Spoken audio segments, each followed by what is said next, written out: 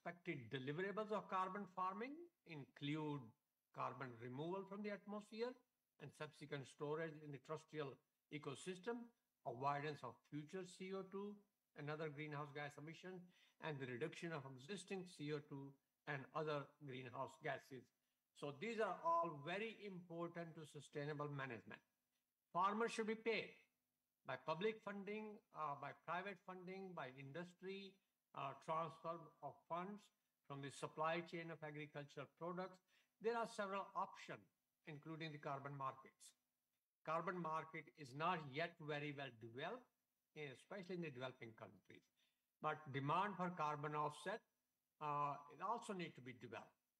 Companies which have taken carbon neutrality pledges, and there are many companies which have done that, Uber, Amazon, Microsoft, Sony, many others, IBM, they can provide income and get carbon credit taken from farmers and ranchers and foresters. And these pledges queue voluntary, and companies have a wide latitude. Buyers are, however, uncertain, and the current price of $10 to $20 per credit is not high enough to motivate farmers to take risks. Private sector, nevertheless, can play a very significant role, and we must work with the private sector. By promoting nature-positive agriculture, they can increase access to inputs to farmers, small landholders. They can improve investment in agriculture research, and they can help in promoting education at all levels. Fertilizer and other management are very important, but water is the critical factor. Fertilizer efficiency cannot be improved unless water retention capacity of the green water in the root zone can be improved.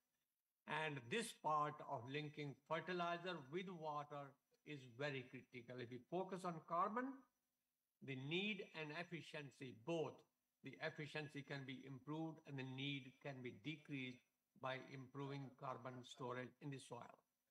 How much should the farmer be paid? In my opinion, they should receive $130 per ton. That's about $30 to $35 per credit. Right now, private companies, some of them are doing a very good job, and I salute them, but please do not underpay farmers. That will lose their cooperation, that will lose their confidence, that will lose their trust. Pay them properly, fairly, justly, transparently. I want to repeat, pay farmer properly, adequately, fairly, justly, transparently. That is the best win-win option for all. Soils also have rights. Why rights? Because soils are living entity. 25% of all biodiversity of the world is in the topsoil. Therefore, just as the rights of human, rights of animals, there must also be rights of soil and rights of nature and rights of river and rights of oasis and rights of mountains and rights of wildlife. Being the essence of all life, soil must have rights to be protected, restored, thrive, and managed judiciously. I hope COP27 will put this statement: soils have a rights to be protected, restored, thrive, and managed judiciously in the report. Soil and life have evolved together. There is no life without soil and no soil without life. They go together. That statement should come out loud and clear. Soil carbon is also important to achieving sustainable development goals. Many of them, primary goal and hunger. You can never end hunger and hidden hunger, both, without soil health and soil carbon. Climate action, very important. Obviously, the life on land, land degradation, neutrality. The concept is very good. I actually prepared a report for it in Rio Plus 20 meeting. But achieving that requires political willpower. Ending poverty, good health, clean water, renewable energy, they all depend on soil carbon and soil health. Population of arid-ridge cities is increasing tremendously. By 2100, Dar es Salaam will have 74 million people. Delhi, 57 million people. Khartoum, 57 million. Niamey, 56. Kabul, 50. Karachi, 49, Lilongwe 41, Cairo 41 million people. Every 10 million people require 6,000 tons of food per day. City planners must think about food availability within the city. And that's a very important part because total number of city, which will be more than 10 million population by 2100, will be 83.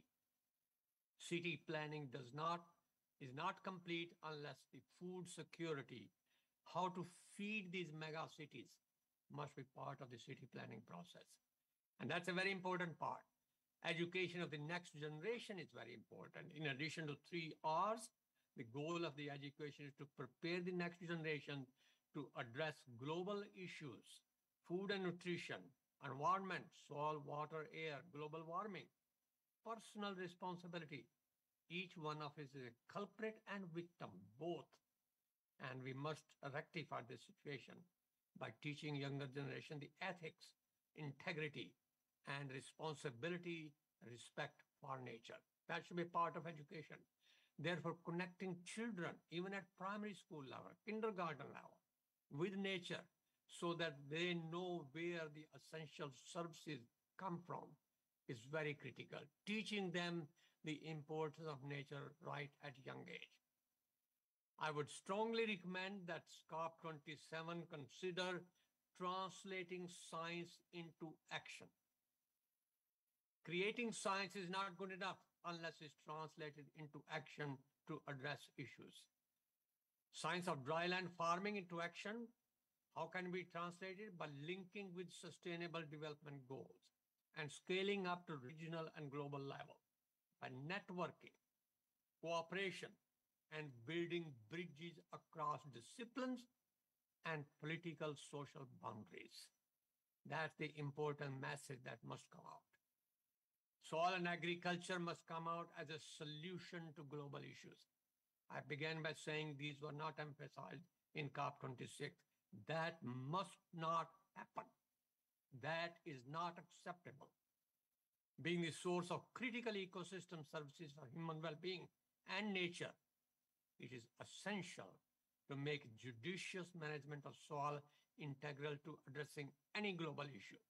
We must go beyond producing food and fuel.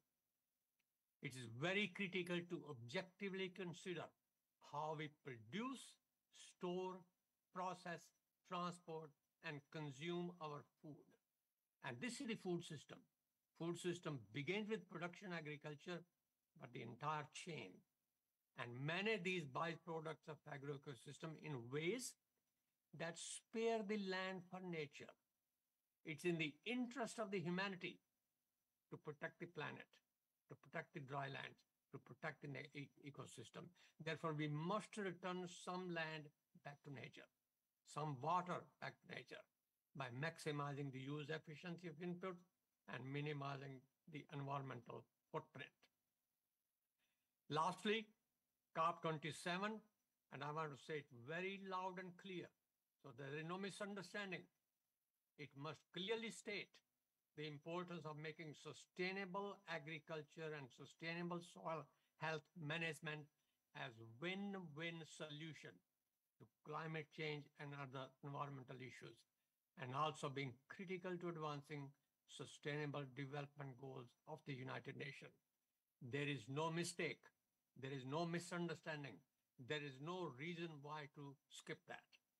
And with that, I think I have saved about 7 minutes, and I'll be glad to answer any question.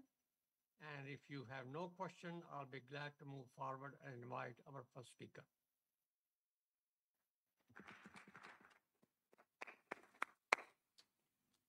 Yeah, the floor is open for questions. Dr. Ismail.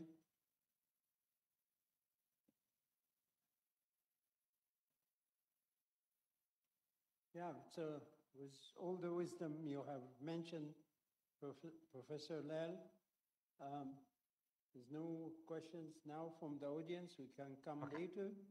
And then if we can proceed, I think there is about Thank you. 13 minutes. Thanks so much. Please. Okay, so moving forward then, we have 6 speakers and we have 90 minutes. I would suggest every speaker takes 12 minutes and leave 3 minutes for question. At the most, you can have 15 minutes. We are beginning now, and we will have a presentation from Dr. Rolando Flores Galarza, the Dean and Chief Administrative Officer in the College of Agricultural, Consumer, and Environmental Sciences at New Mexico State University, Las Cruces. The floor is yours, sir. 12 minutes, no more than 15. Thank you very much. This is a great opportunity, and I appreciate on the side try to stay in time with the presentation. First of all, I'm humbled by all the presenters and all the high level of information that has been brought here in. From what I'm going to present is from the point of view of the land-grant university in dry lands, like it is the New Mexico State University. What is what we are doing, and how are we trying to move away in all of this? So I'm going to do very briefly on this slide to try to save some time. First of all, what is the mission of our college? And this is part of the impacting the environment and sciences, because we see our role as an engine for economic and community development in New Mexico. But how that this moves into a larger sphere is what we want to say.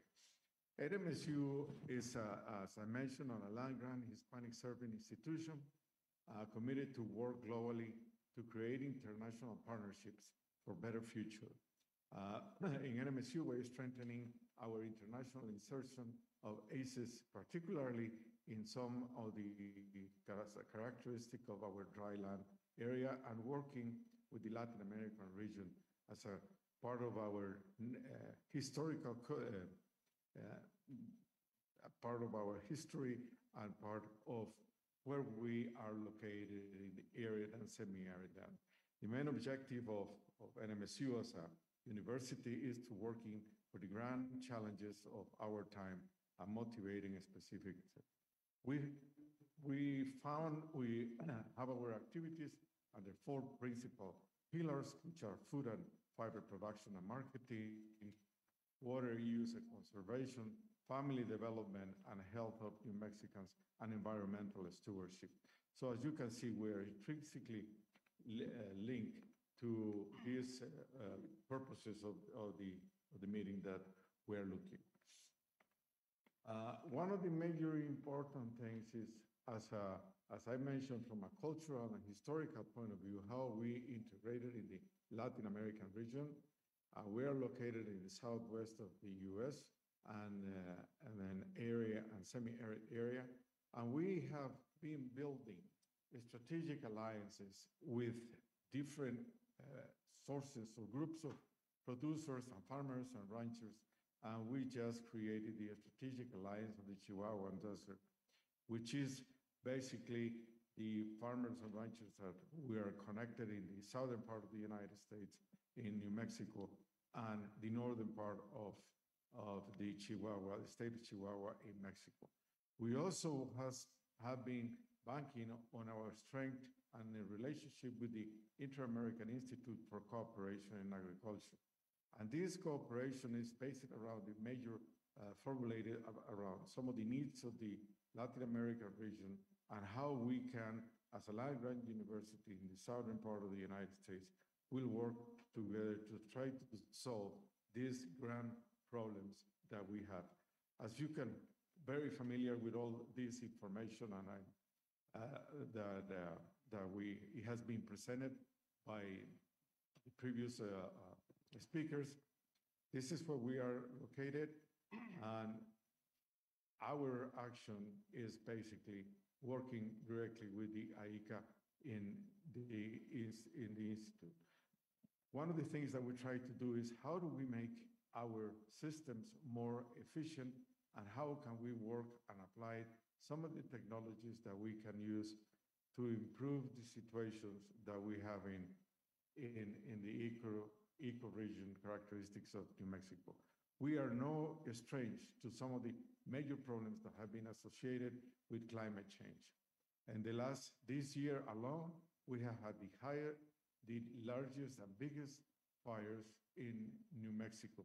And this has been experimenting normally dry conditions for over the last 12 years. 27% of New Mexico currently is under a moderate drought.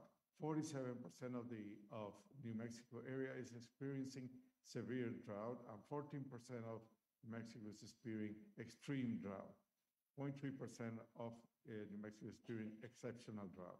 So as you can see, we are experiencing all of these problems that have been mentioned before, and we are working on this, how to go. So what is the strategic role of science and technology and in order to provide a dynamic assessment of impact in climate change and ecosystems? And some of the basic things that we are trying to do is modeling not only vegetation, carbon cycle, dry land, water, and energy exchange, and understand the land surface atmosphere interactions at the local regional scales of the southwestern of the United States dry lands. So the first thing that we are doing is a characterization of climatological, agricultural production systems, and data collection. This model is based on scientific and technological information to contribute to policymakers to formulate policies. One of the major things that we are looking is a holistic approach to a multidisciplinary teams. As a Hispanic serving institution and a minority serving institution, we don't have, or we don't count with the large fundings that we have, or the large depth of knowledge in many cases. So this, we have been solving it by creating teams of scientists that are tackling bigger problems. We are moving in the last year, we went from 64 meteorological stations to 90, and we expect to have close to 215 for next year stations. This is extremely important because not only we get the data, but we also have an impact on the economics for the insurance application. We also have the Jornada experimental range, which is over 100 years old of continuous data collection in semi-arid lands. The grazing behavior of pastures and animal records and water management under critical conditions. The most limiting factor that we consider in agriculture, it was mentioned previous speaker, there was about 80% of the water is used in agriculture. In New Mexico, is around 85 to 88%. So it creates a very challenge to work with urban areas and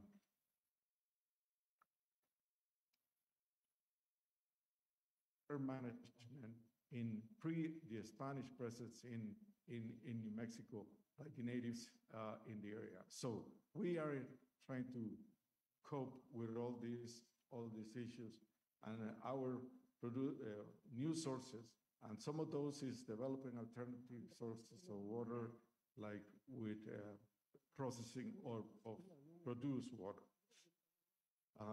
New alternative crops, obviously, is one of the major things that we are trying to do, and also the role of economy and public policy and hydrologic characteristics as a contribution to explaining access to safe drinking water are being looked at.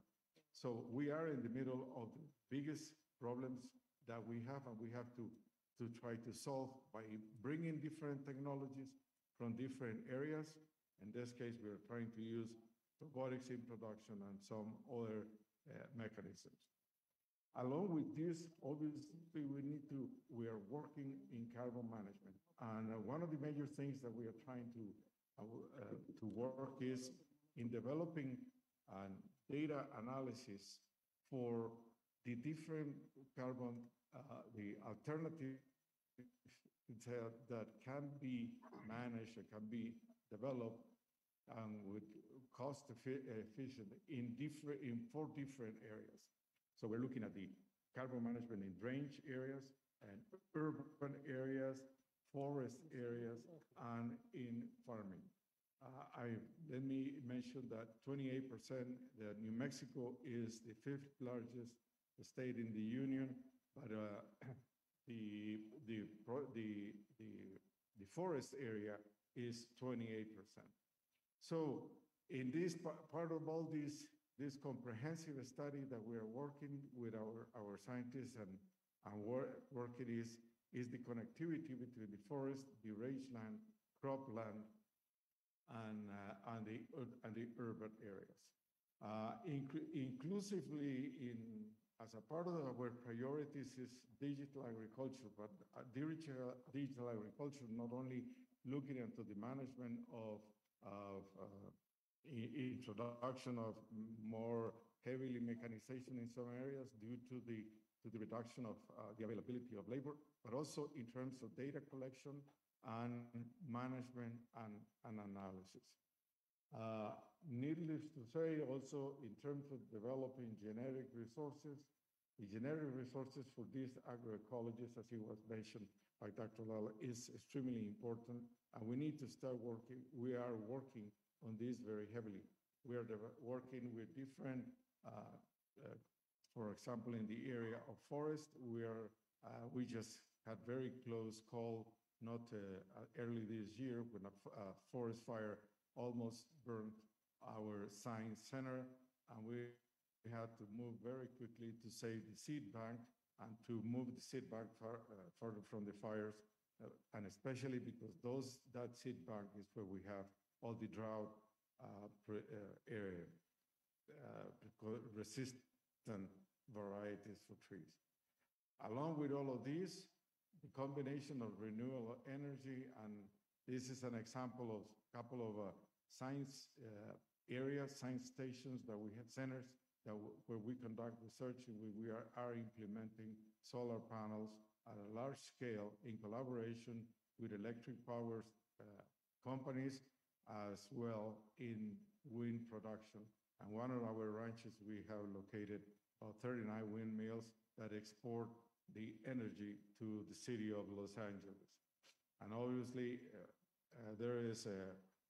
New Mexico depends strongly on the oil, and so we're looking at creating a sustainable management. Nothing we can do if we cannot maintain a bioeconomy, and a bioeconomy in which we actually are able to develop not only the subsistence. We cannot think about we keep talking and listening about the big migrations and how this is going to be affecting and is affecting in many countries. But at the same time, we have to create conditions for those farmers and those producers in those areas for adapting climate variability. We have been, I don't want to extend too much on this, but one of our major areas that we are conducting development trials is the reintroduction of the criollo cattle in our area. And this criollo cattle comes from the Tarahumara areas in northern Mexico, and make it a more efficient and sustainable. So in summary, I don't want to extend anymore. Okay, well, thank you very much. I'm at a point of concluding this, and I just want to say that even though, because of all these big issues that worldwide we are working, our approach at New Mexico State University, we consider ourselves a part of the global impact, and working with the AICA in Latin America, but also we see our future in these 6 areas, working in carbon management, obviously, genetic resources, in bioeconomy, renewable energy, water management, and digital agriculture. So this is, I hope I have conveyed a very succinct and very modest approach that we are having in New Mexico State University to try to contribute to the solutions of the world. Thank you very much.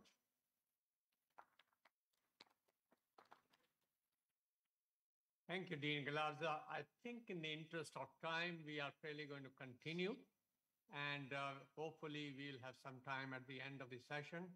Therefore, I want to move on to the next speaker, Dr. M.L. Jat, whose title of presentation is Sustainable Intensification and Enhanced Resilience of Drylands, Constraints and Strategy.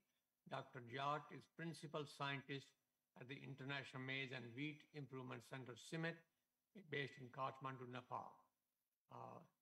Dr. Jat. Thank you so much, sir. I just moved to Chris. You just moved to Chris. Yes. That CV was old one. Thank you so much. In next 12 minutes or 13 minutes, I'll share what are the constraints and what should be the strategies in terms of sustainable intensification and enhanced resilience of the drylands. At the cost of repetition, I'll again repeat what are the challenges on the smallholder systems in the dry. And when we talk about the drylands, it's a global hotspot for contemporary as well as the future climatic variability, where our natural resources are really highly stressed.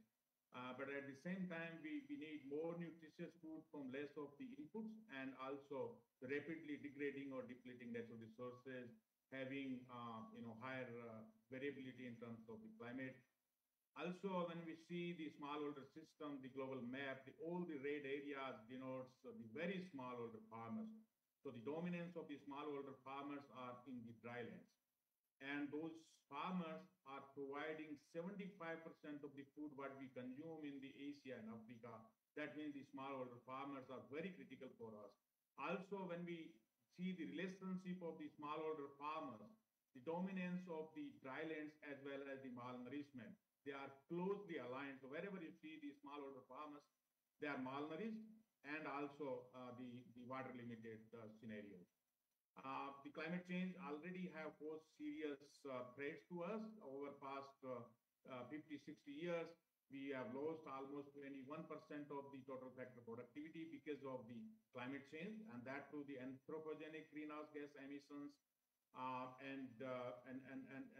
It's more in case of the dryland, especially in the Africa. At the same time, there are significant environmental footprints of our food system, and the food systems are contributing 18 gigatons of the carbon dioxide equivalent, which is 34% of the total global anthropogenic greenhouse gas emissions. And I think of the 18 gigatons, 71% come from the agriculture and the land use changes, and the rest are coming from the value chain. That means the production of the system or the food production is something very important where we have to address the issues. Other issues which were highlighted by Professor Lal and others, the water salinization, loss of biodiversity, I think with the climate change, which is more, there are extinction of a lot of species, the recent crisis on the food, energy, and the fertilizer, and of course, a lot of emerging pests and diseases because of the climate change. The drylands are very critical for achieving the sustainable development goals, because the drylands, are hosting almost 3 billion people and half of the livestock of the world. And the people, there are a lot of people living under the chronic, poverty. We have left only with the 8 annual harvest to achieve our sustainable development goals. That means we need to move faster, not only to stop degenerating our natural resources, but also to regenerating our natural resources for our secured future. And I think sustainable intensification can help us in regenerating our natural resources. So when we talk about the sustainable intensification strategy for systemic transformation of the drylands, I would say the quality science has to grow.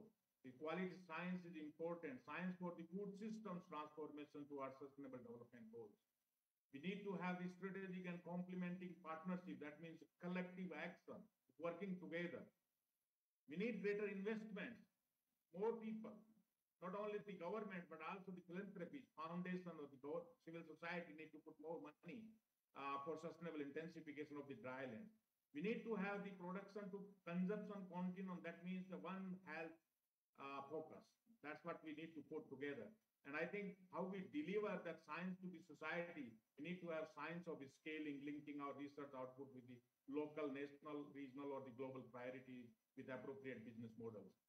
But there are challenges in terms of scaling the sustainable intensification, because most of our agricultural research and development has been component focused, which often limits the scaling and the potential for impact at a scale, and that amplifies the trade-off between the livelihood objectives and the sustainable intensification actors. Because we got a system, farmer got a system that consists of the genetic, the socio-economic, the ecological, the elements. So that means we need to understand the farm profitability versus the ecosystem services where we convert. So the trade-offs in that respect are something very, very important. So I would propose 10-point agenda for sustainable intensification of the dryland.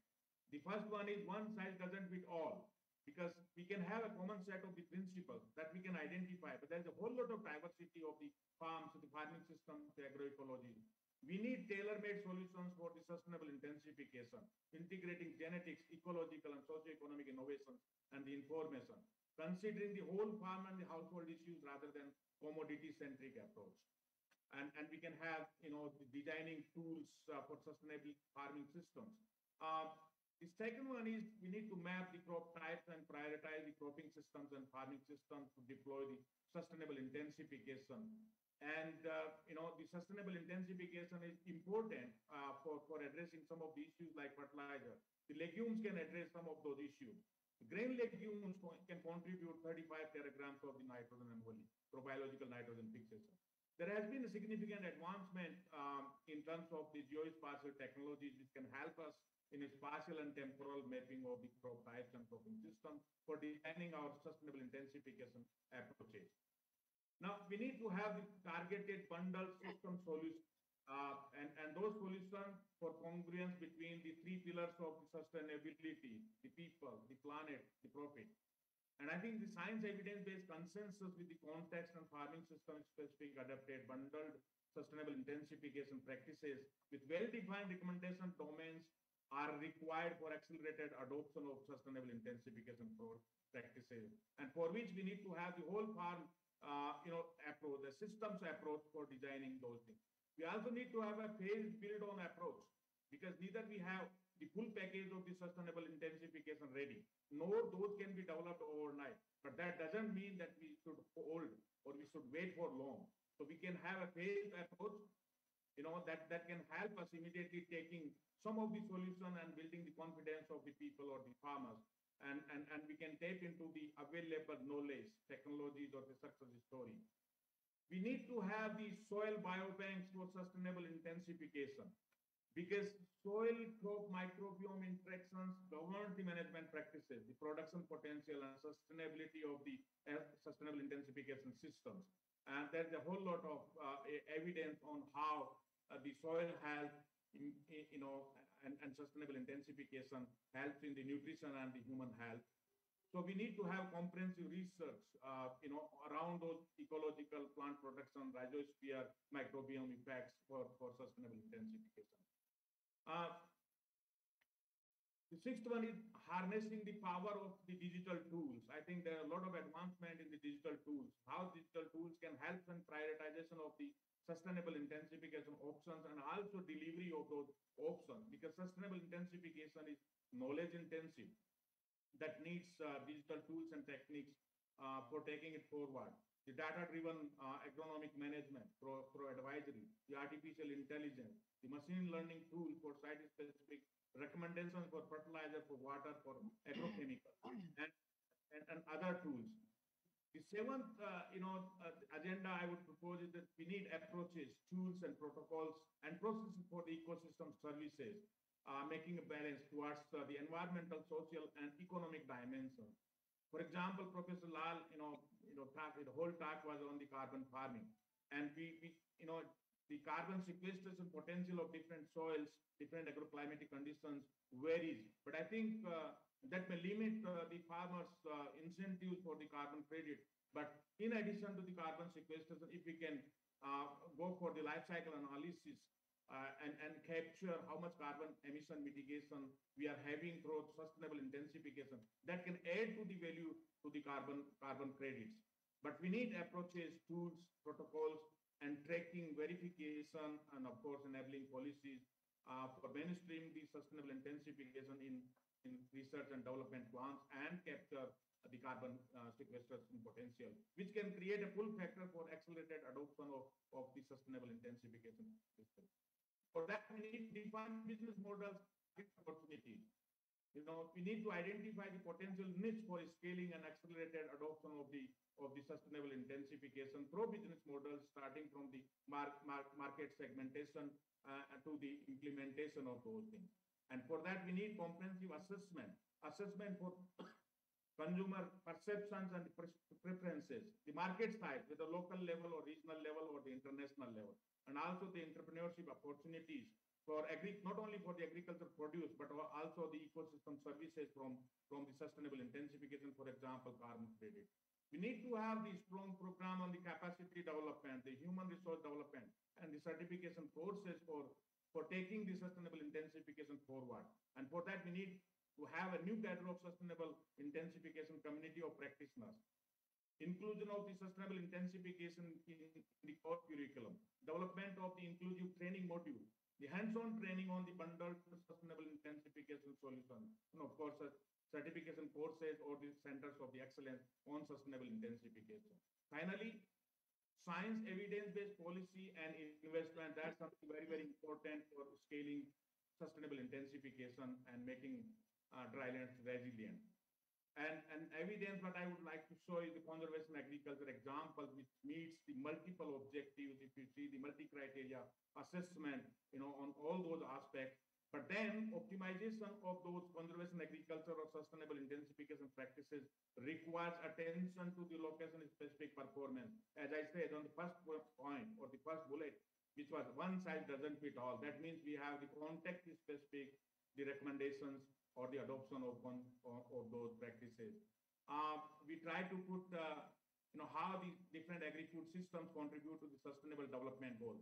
So if you go with the subsistence agriculture or the conventional agriculture, that negatively impact the sustainable development goal. But if you talk about conservation agriculture-based sustainable intensification, that positively contribute to several of the sustainable development goals directly and others through enabling policy. So with this, thank you so much, sir, for this opportunity. I hope I was on time. Thank you, Dr. Jat. Yes, you are very much on time, and maybe there's a time for one question from the audience.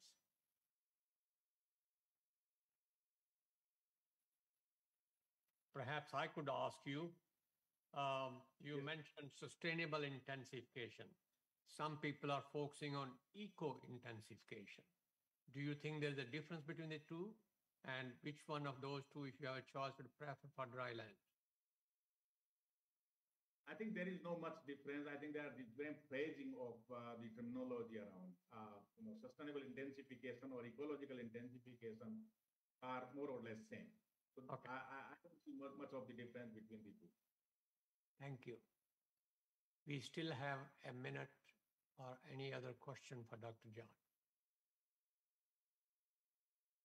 If not, we will come back. Hopefully, we'll save time and come back at the end and have some more discussions.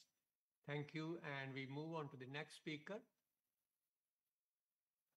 which is Dr. Rao, Dr. Srinivasa Rao, who is the director of ICR's NARM program in Hyderabad in India. And the title of his presentation is Identification of Appropriate Agro-Management Techniques towards Climate Change Adaptation in Tropical Ecosystem. Dr. Rao, it's a pleasure to invite you and give you the floor. Thank you very much, sir. It's a great pleasure to present under the chairmanship of you. As suggested that the topic, I will be presenting what are the site-specific appropriate agro-management techniques towards climate change adaptation, particularly with reference to tropical ecosystems.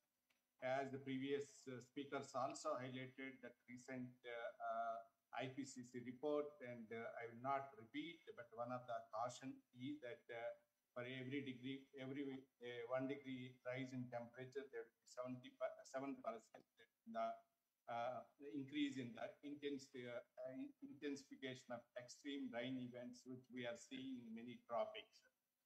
Then the tropical ecosystems of the world is a key locations where intensive populations, Arctic population is living, and we have larger food demand, hunger, and poverty are the important features. The carrying capacity of the system is relatively low, and low agriculture productivity and larger yield gaps are there, and highest climatic vulnerability and rapid increase of extreme climatic events are witnessed in this region. Again, these regions, there are some indicators and how the climate change, the impacts are shown that in fact, the extreme rain events are increasing and the temperature, of course, and I'll be taking forward how temperature affects in food systems this year, and extreme events and sea rise and glaciers.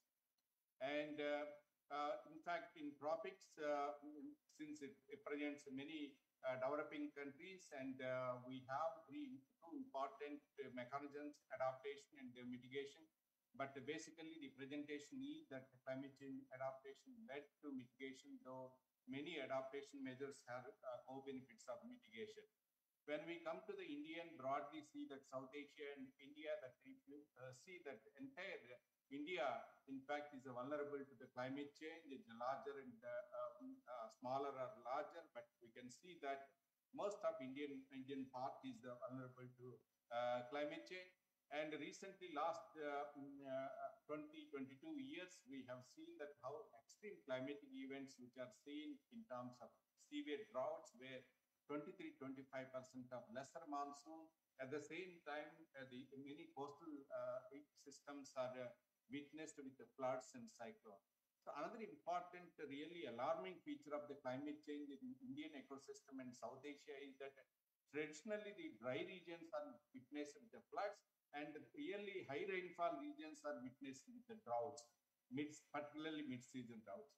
That's why new strategy, new amplifiers are required for climate change adaptation.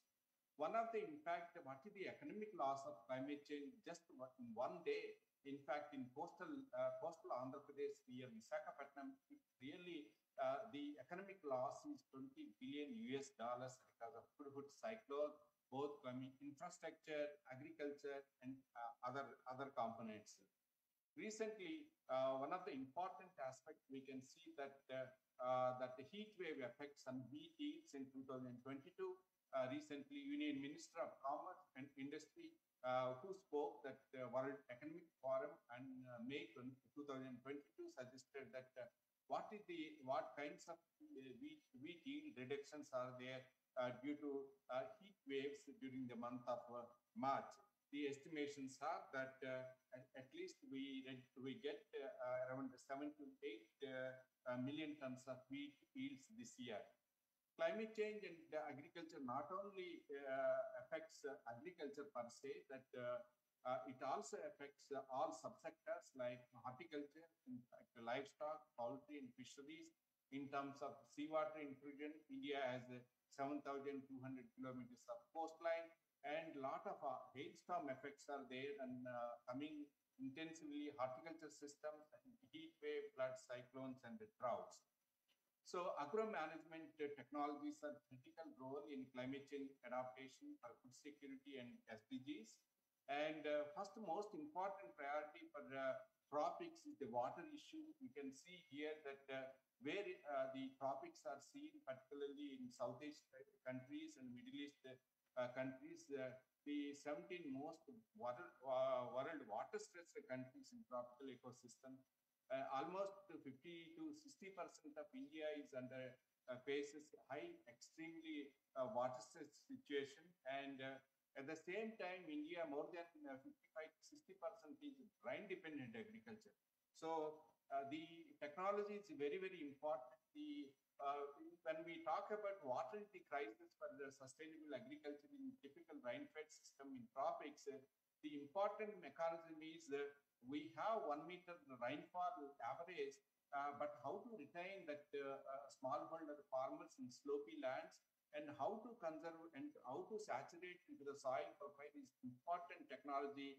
How in situ water harvesting and land treatment, how to retain and store, recharge and reuse and efficient use is a philosophy of integrated watershed management in the tropics. We can see here that very, very important technology. In fact, Government of India is taking that farm pond technology.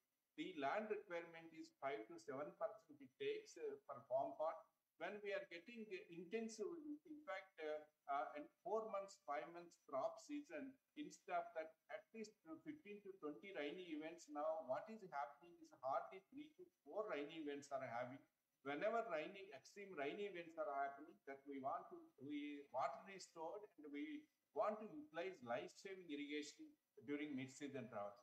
Sir, one of the important study indicates that one life-saving irrigation gives 25 to 35% of yield increase in several rain-fed crops. Then once we see that, in fact, intensively the micro irrigation is promoted in India, and wherever water is the crisis in rain-fed dryland systems, micro irrigation utilization is very, very intensive. It is estimated that with micro and pressurized irrigation, that the water utilization can be enhanced 5 to 10 times depending upon the crop. Then another important target which is coming up with the multiple uses of water harvested in farm pond, not only for groundwater recharge, and we can also go for fish and duck and other culture, so that same water can be again reutilized for the agriculture purpose. So it contributes to groundwater recharge and also fish production and also duck production and also other boundary vegetable cultivation and also irrigation. So that is the way we would like to see that the technologies intensively implemented multiple uses of water. And once when I said that 55-60% of the very, very water stressed parts in India, when we have different components and the integrated farming system where livestock and horticulture and annual crops are there, we would like to see that priority of this water utilization should be given to the animals, followed by horticulture, then annual cereal crops. Second important component, how to restore and the resilience capacity through soil system. In fact, most of the tropics, particularly South Asia, Indian systems are very poor in soil organic carbon. What we suggest to the land departments is that any human being, if heart is weak, that how is functioning the weak. So that is the way we explain that when soils are very low with organic carbon, overall the power of the soil to produce is very, very weak. So we need to see that at most that how to increase carbon. So along with the carbon, soil fertility, soil health can be increased. So one of the important aspects, in fact, 10 years back, 15 years back, we used to see that larger percent of crop residue used to be burned. And nowadays, several government programs have come and a lot of crop residue is being recycled. In fact, I take one example that around 20 million tons of sugarcane trash used to be go waste out of farm around 7 years back. Now intensively it is being used as a mulch cum manuring in the state of Maharashtra, typical dryland region. So another important aspect is coming, the technology is taken, the smallholder farmers, wherever the residue is there, they are using the drum technique and converting to biochar and adding as an amendment. The larger benefits are derived as a water retention and really water storage during mid-season drought and slowly carbon improvement in the nutrient enrichment. Sir, it is estimated that by improving soil carbon within a 1 meter profile, I think we can really cover many crops. We can really improve the groundnut, finger millet to pearl millet to rice, upland rice. The food security can be improved. And we have seen that it is not that once recommended. In fact, the organic matter sources should be on-farm, locally, ecosystem-based. So these are the different species. For example, how to improve, how to generate on-farm and these things, for example, cover crop, very, very important. In fact, around 8 million hectares of area in the the source of organic matter, just to take as an example of one technology. And soil erosion, when I said that high intensity rice is going with the soil erosion, we would like to see that the largest expanded program, MG Narega is there. We want to see that the larger parts are covered, restoration of degraded lands by recycling the tanks.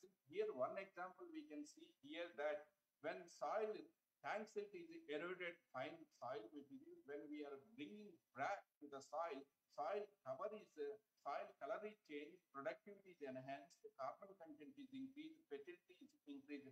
So we need to see that what are the policy interventions that every year, every after 1 year, the tank silt can be recycled to the farmlands. So another important is that though conservation agriculture, we all agree that it is a tonic for sustainable issues and soil wealth issues, but one of the critical factors is conservation agriculture, typical drylands in light texture soil is the termites. The crop residue is eaten by the termite, but despite of that problem, still we are getting, once we are leaving the crop residue on the soil, 10 to 15% is retained till the next crop is there. That really contributing to this monocropped area into the double crops, and economic benefits and the soil health benefits are enhanced. This is the one example when we have taken typical rain-fed paddy rice systems is converted into integrated farming system when we included multi-commodity farming, legumes and horticulture crops and fish and duck systems and farm pond. The productivity enhanced, resilience capacity is enhanced. Even if it is one system is failed, another system is coming up, including backyard poultry. Another important aspect is that as per Indian agroforestry policy, we need to cover 30% of forest cover.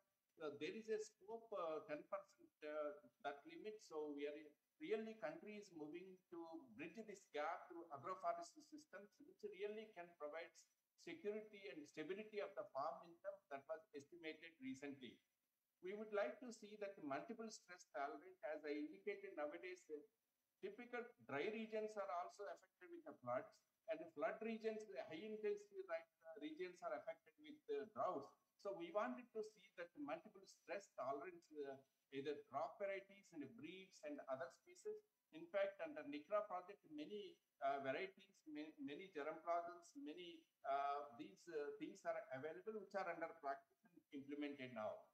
Fodder system, in fact, in terms of 62% methane is emitted from the livestock sector, and we would like to see that the efficient fodder system at least to replace 1/3 of green fodder to reduce not only productivity enhancement and methane reduction and overall resilience capacity. Agro advisories, in fact, large scale we are implementing, in fact, not only district level, mandal level, village level, intensively is coming up under the various schemes, and this can really risk aversion is possible. And India is, in fact, one of the countries where climate resilient villages were established, ICR system, where weather, water, crop, fertilizer, carbon, and village institutions are important. Really, these things are being replicated. For example, we have established 151 villages. For just example, one state of Maharashtra replicated 5,000 villages with 5,000 large-scale investment recently. Okay, about 2 minutes, please.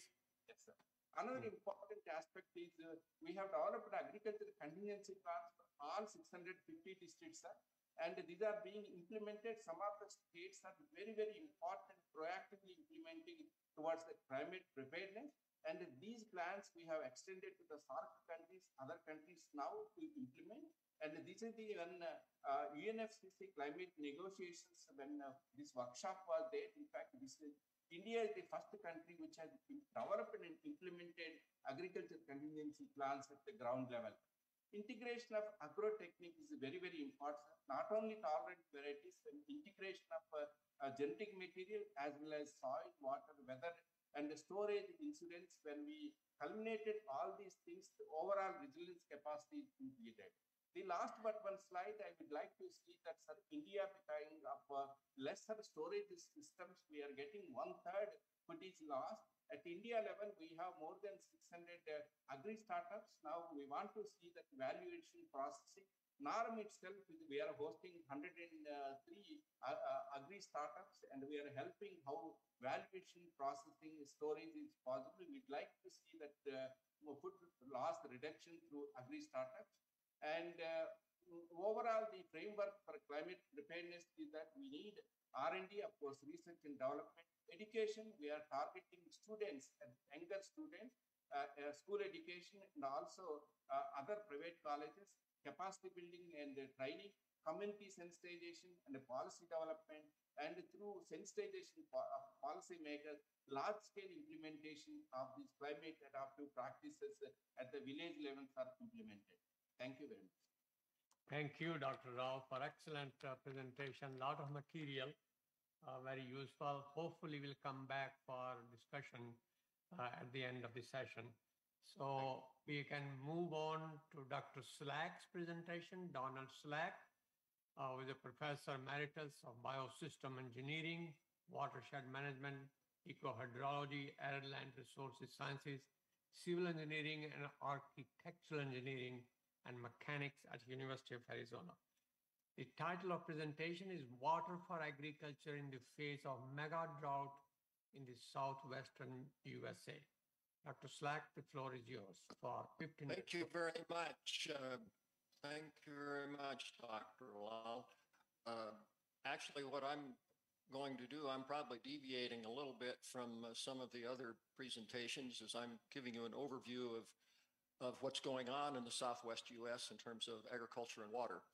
And I think it was mentioned earlier about the 1,200-year mega drought that's ongoing in the Western U.S.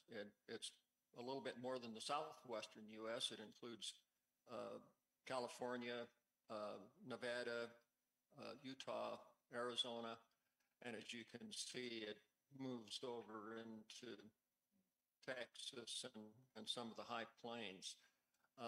It particularly affects agriculture production in California and Arizona, however. In Arizona, we rely on water from the Colorado River primarily for our agriculture. California relies on that for its agriculture in the southern part of the state. And as you can see from this slide, that drought has been ongoing for a long time. In 2015, it was a very severe drought. In California is the largest agriculture producing state in the U.S. It has a $50 billion revenue for agriculture and produces over 400 commodity crops, which are grown across the state. And that includes fruits and vegetables and nuts, as well as other products, livestock. Arizona has important agricultural production, particularly along the Colorado River and in central Arizona. Arizona produces over 90% of the leafy green vegetables grown in the United States in the wintertime, and 100% of the iceberg lettuce crop that's produced in the U.S. is grown near Yuma, Arizona. That all uses water from the Colorado River. Irrigation water for California comes from two major sources. The mountains of Northern California and the Sierra Nevada provide water for the Central Valley, and the Colorado River provides water for the Imperial Valley in Southern California and for the metropolitan areas of Los Angeles and San Diego. So metropolitan areas are a very large water user for water resources in California as well as in Arizona. In California, the drought has resulted in significant reductions in the amount of water available for agriculture from these irrigation systems, a reduction of 25 to 75% of the water in some areas. And this is, of course, for irrigation. This is for some farmers to remove orchard crops, and actually, strangely enough, some of them have moved to Arizona. Water for Arizona and Southern California comes from the Colorado River. And I'll give you a little overview of the Colorado River here. And unfortunately, this slide gives you quantities in terms of millions of acre feet. An acre foot is roughly equal to 1,230 cubic meters of water. And as you can see, the Colorado River includes 7 basin includes 7 states with the headwaters in Wyoming near Yellowstone National Park, and also significant contributions to the water from Colorado. All of this area has been affected by the mega drought. So the mega drought that we're experiencing actually is comprised of 3 of the types of droughts that Dr. Lal mentioned. Of course, the meteorological drought is restricted the amount of water that is falling on the watersheds, and that leads to a hydrological drought, which reduces the stream flow. And then the use of water by our large metropolitan areas of Phoenix, Tucson, Los Angeles, and San Diego actually is contributing to a sociological drought. So we have all of those. One of the problems with the Colorado River water system is that in the 1922 Colorado River Compact, the water was divided up amongst the upper states and the lower states. And at the time they calculated the annual flow of water in the Colorado River to be 15 million acre feet, which was averaged over the previous 10 years. And that was an unusual wet period. The Colorado River really doesn't flow that much and hadn't been flowing that much over a 30-year period at that time. On top of that, then in 1944, Mexico was added to the allocation, and they just added another 1.5 million acre feet. So they brought the total allocation to 16.5 million acre feet, when in fact the river only flows around 12 to 14 million acre feet per year. And of course, it's overallocated in terms of transferring water outside of the basin. The Front Range of Colorado gets water. There's a Chama project in New Mexico that gets a lot of water. And as I mentioned, the Imperial Valley in California and the cities of Los Angeles and San Diego take water from the Colorado River. So we used to say that the Colorado River was the Nile of the American Southwest, but it's a very overallocated Nile. This shows you the water availability of the Colorado River system and how it's declined just over the last 3 years. In 2019, there were 36.9 billion cubic meters in storage in the reservoir systems along the Colorado.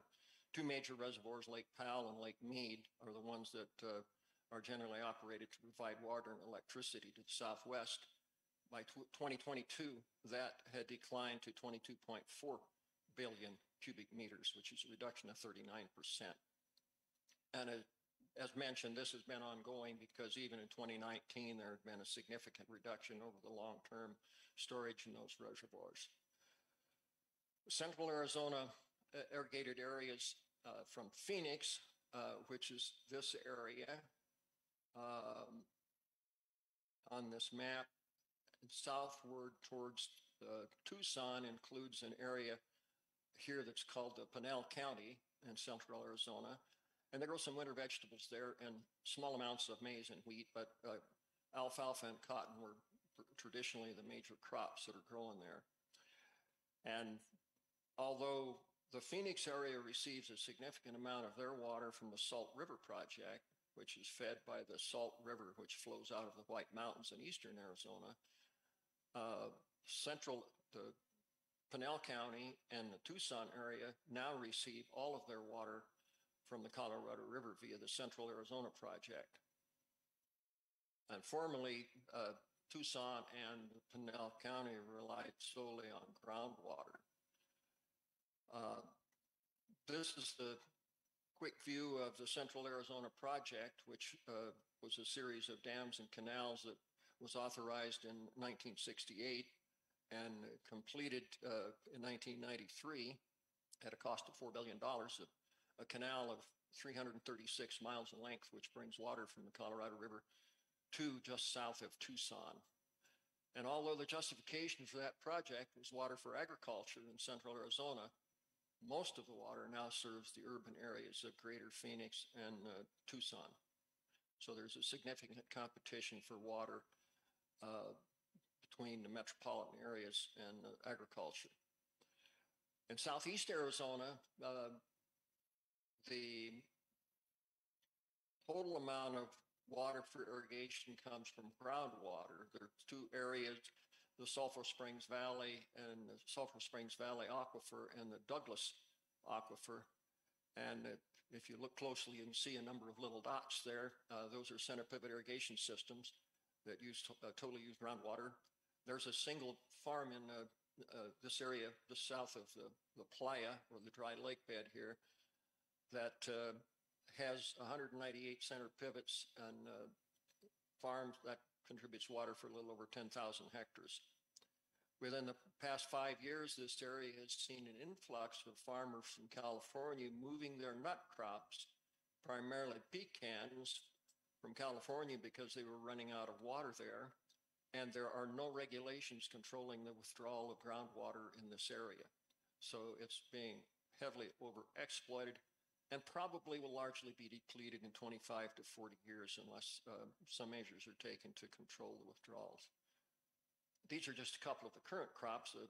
Cotton has been a major crop in central Arizona, and lettuce growing along the Colorado River, as I mentioned, is a major crop in that area.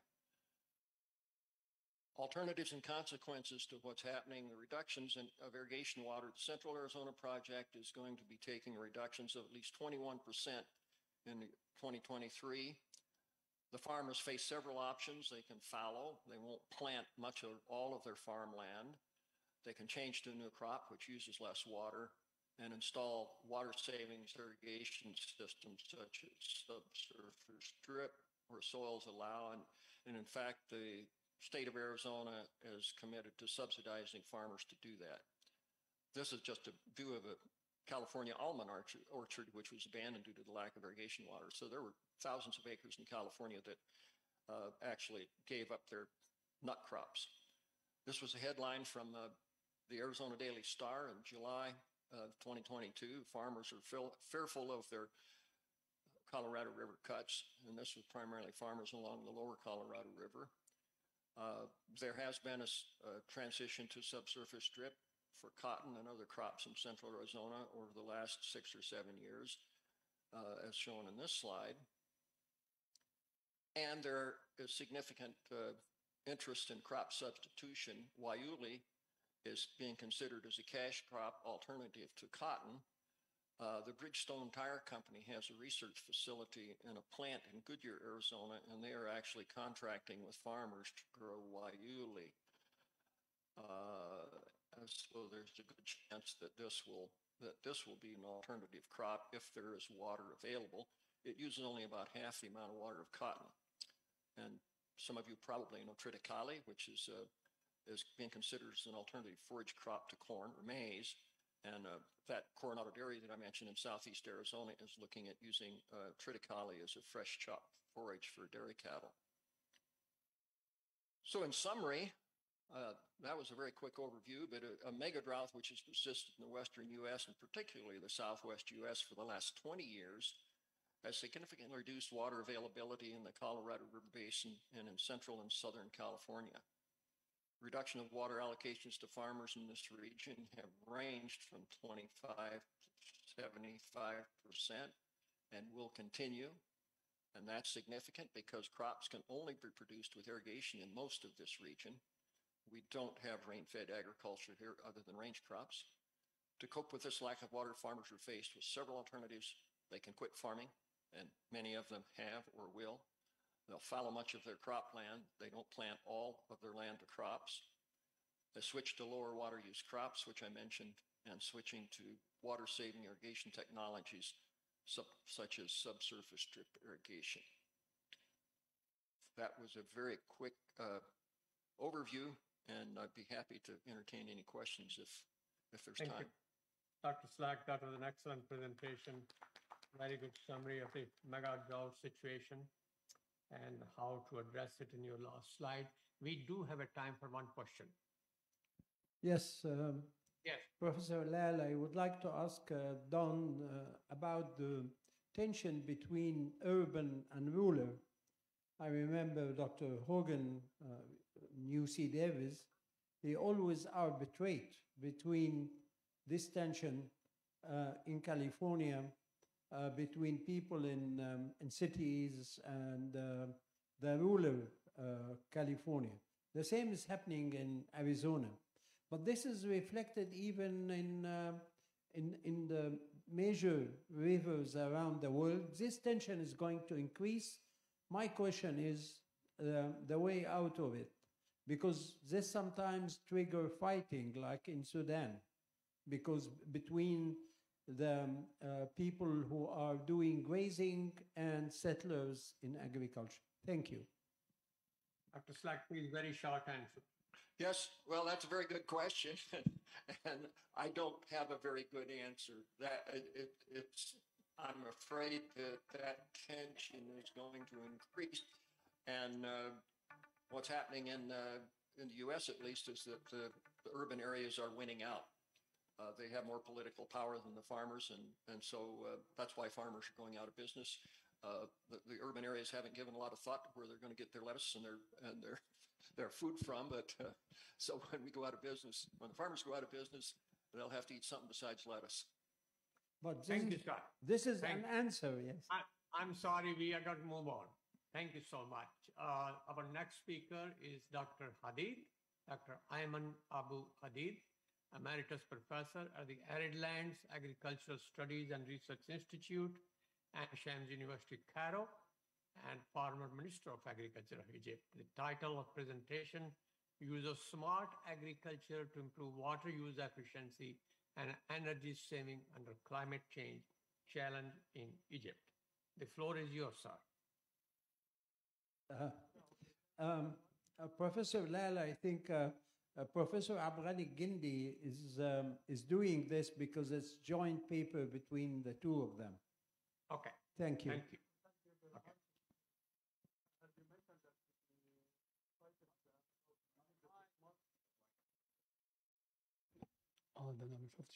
Okay, sorry. I think this slide summarizes what the concept of precision and digital agriculture. Just summarized. But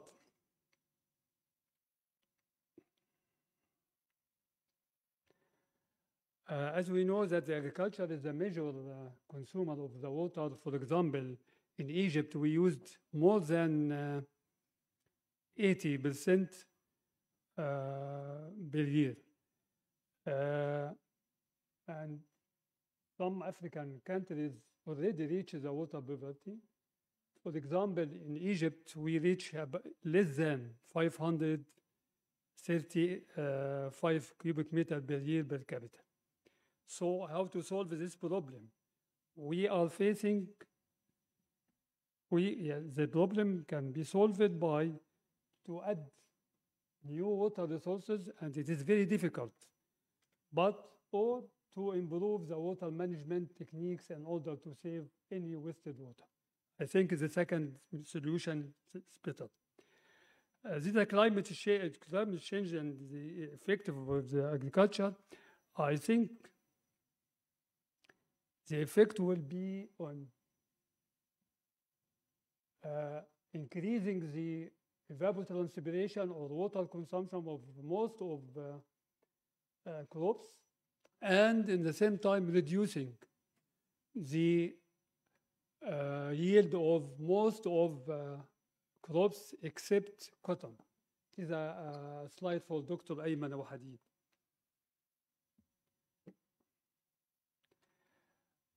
The concept of what's the meaning of the precision agriculture?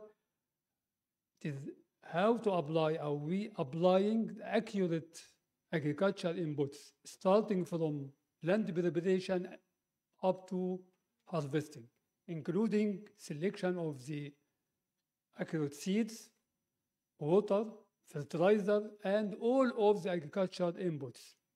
While the digital or the agricultural concept, that use of the information and the communication technology. The concept of the irrigation or smart irrigation how to control using some techniques like estimating the water consumption using the weather station or the high-tech weather station. Sometimes use the soil probe or soil sensor to control the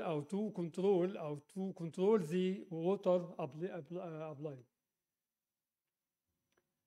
In Egypt, this is for Egypt, the traditional irrigation, the efficiency of the traditional irrigation is about average 50%. This is very low.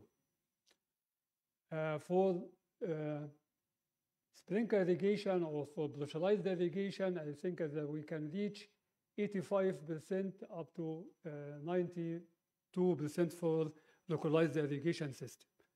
And I am going to explain the modification of the surface irrigation, how to increase the efficiency from 50% up to 80%. This is a software for precision agriculture. For as I mentioned before, that we have to use accurate inputs, and you can reach or you can obtain a good package for how to deal with agriculture. These are for a weather station or satellite weather station. This slide shows how to use the soil probe or soil sensor probe to operate any of the pressurized irrigation system. Thus, you can this is a satellite, and you can use directly to operate the sprinkler system or central pivot or that. This is a very new devices for estimating evapotranspiration. It is a self-flow. It is independent on how to estimate or to measure the velocity of the liquid in the stream of the. It is a very, very new devices. These are some flow sensors using in smart irrigation to control the water, to control the time, control the amount. As you see, some solenoid valves, some controllers, some digital or central control, some digital water measured or water flow measured. Now I am going to what happened in Egypt to save more water or to use or to introduce a smart agriculture. We have about 4 mega projects or national projects. The first one developing and motorizing the own farm irrigation system is already started, and for developing about 5 million faddans in Delta in all the land. The second one is the reclamation of desert and developing of irrigation system. About 4 million faddans. The third one, the protected agriculture, and the project include about 100,000 faddan. The last one, the plantation of forest and the development of sustainable forestry in desert land using its treated source water. Now, we start with the first one. It is some irrigation problem in Egypt, at least, and when you use a traditional method for irrigation. Now, as I mentioned, that the mega project or the national project for developing the traditional method, many objectives. At least raising the efficiency of on-farm irrigation system, as I mentioned before, from 50 up to 80%. Saving against possible quantities of water, as Dr. Adil mentioned, that we can save about 10 milliard cubic meter per year by the end of the development of the 5 million faddan. التكنيكس اللي احنا introduced the techniques that we use only instead of, we used one lifting point, one lifting point. We replaced all the open channel, Mesca and Marwa, by underground piping system, and I think as it is save more water. We introduce the laser techniques for leveling. For the applying localized irrigation only for horticultural crops in the delta. The cultivation on mechanized raised and wide beds, applying search flow and using climate.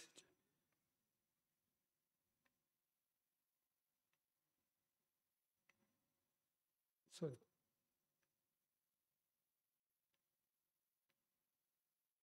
Okay. These are some of the modification of surface irrigation or traditional irrigation method.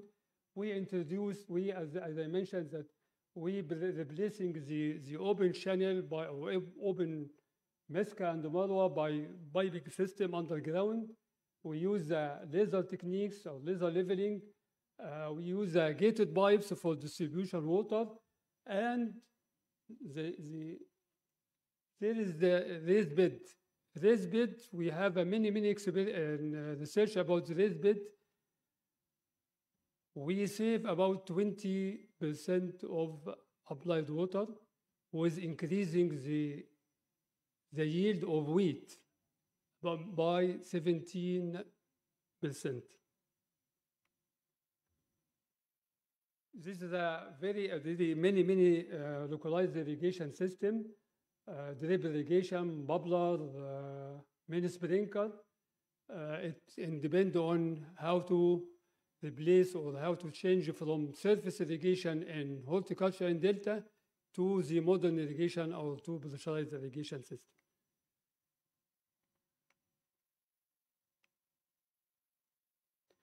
The second one is the reclamation of desert. We have 500,000 فدان in Toshka and 1.5 million فدان. It is a new project, plus 500,000 فدان مستقبل مصر, and the last one is the 2.3 million فدان for a new delta. In the reclamation or reclaimed project, we must use only the pressurized irrigation system, and it is easy to control the water and use the smart irrigation with the pressurized irrigation system. So it is a center pivot or linear or localized irrigation system with different.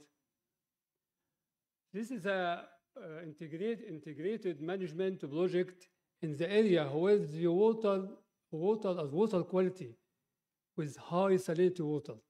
You can use for fish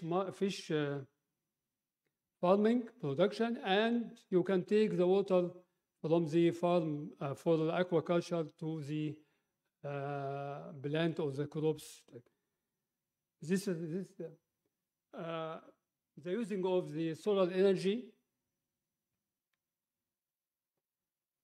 The third one is the protect agriculture. As I mentioned, we started already 100 million فدان, and the good example for water saving, water and energy saving. Greenhouse more yield was with similar or less inputs, improving green design. Increase in yield up to 3 times. It's a slide for Dr. Ayman Abu Hadim. The shading, I think, as decreasing or reducing the water consumption. A semi-closed green can save water. We can collect rain. Dr. Zindi, 2 minutes, please. 2 minutes, okay. This is an example for a greenhouse. For example, for tomato.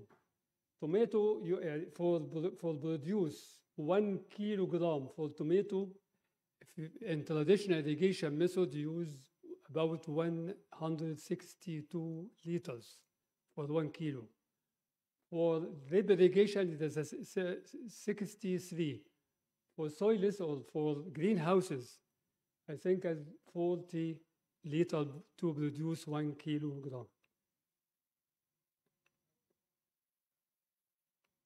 Oh, gosh. This is a plant factory as a modified atmosphere, temperature control, LED light.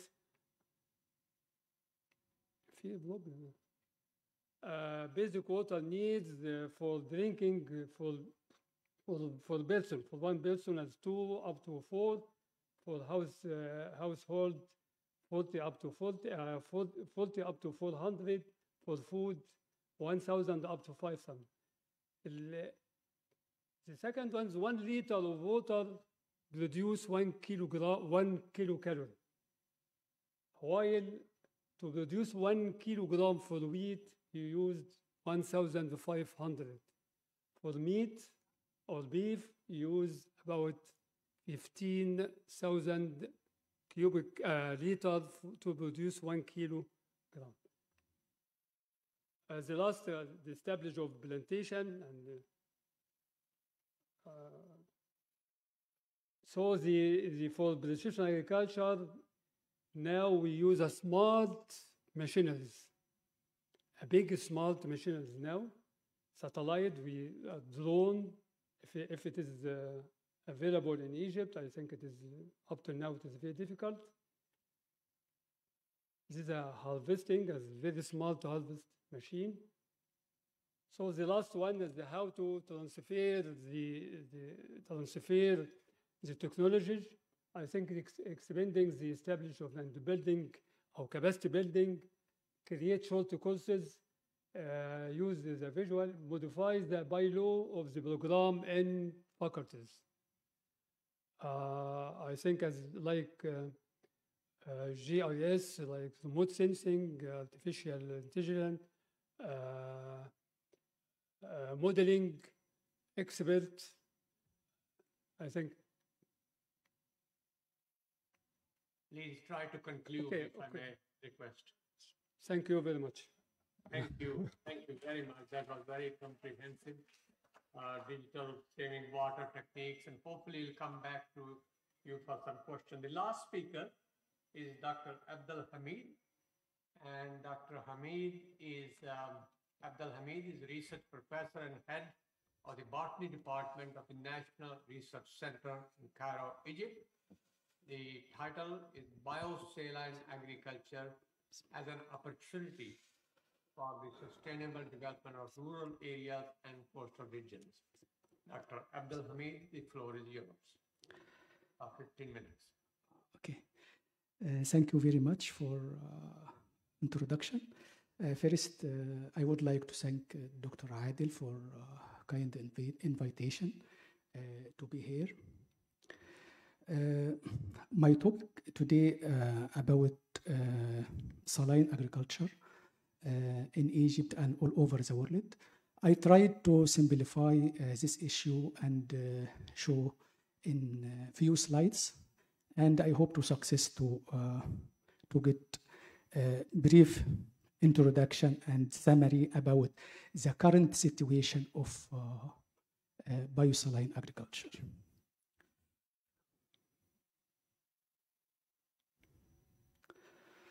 Climate change may have direct effect on water quantity in Egypt, and which lead to indirect effect in Mediterranean salt water intrusions to groundwater, was exposed to agriculture and vulnerability.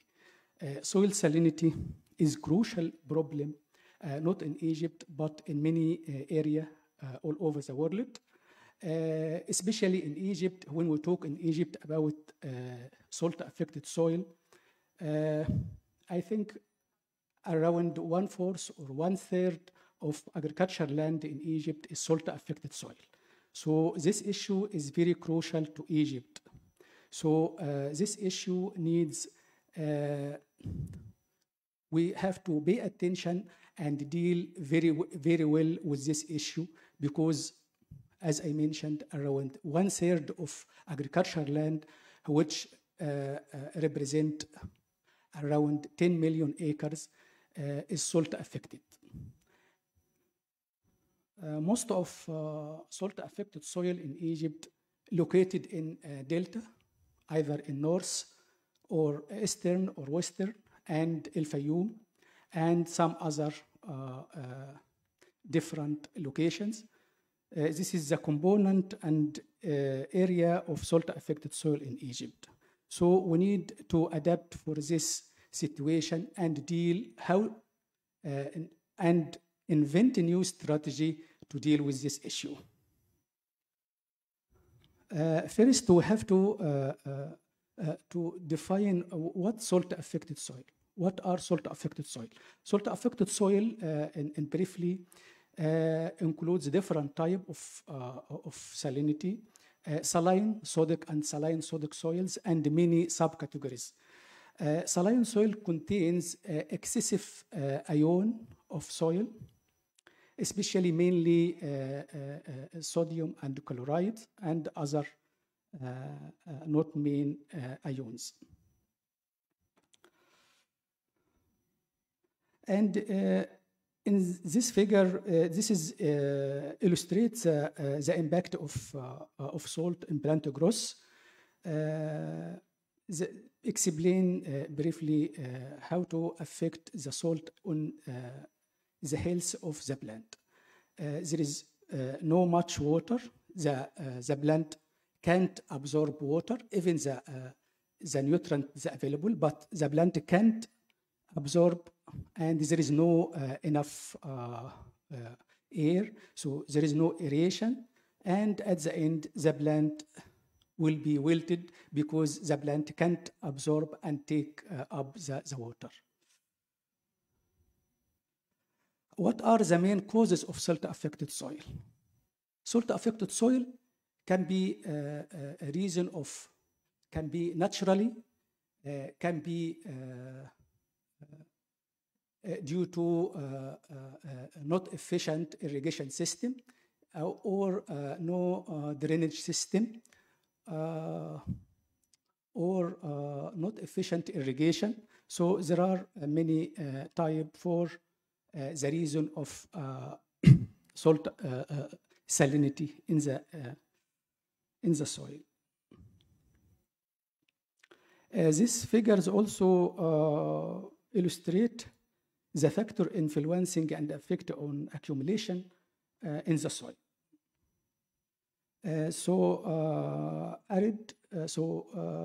As I mentioned, salinity, salinization, and salt-affected soil is mainly in arid and semi-arid region. So that's very clear for all that this area, the dry area, is affected with this type of stresses. What are the impact of salt-affected soil? Salt-affected soil is a serious problem, as I mentioned, and can affect the ecosystem and agricultural productivity, and decrease the ability and buffer and filter against contaminant and degraded soil structure. There are many types for influence of salinity in the plant and the ecosystem itself. So at the end, that will affect the agricultural productivity. Where we find that's important to know the current situation and situation of salinization and salt-affected soil or over the world. The FAO created as soil map for salt-affected soil, and we'll show this next slides. They have some techniques for creating this. This photo and figures show the salinity situation, where salinity concentrate, and in the upper 30 centimeters.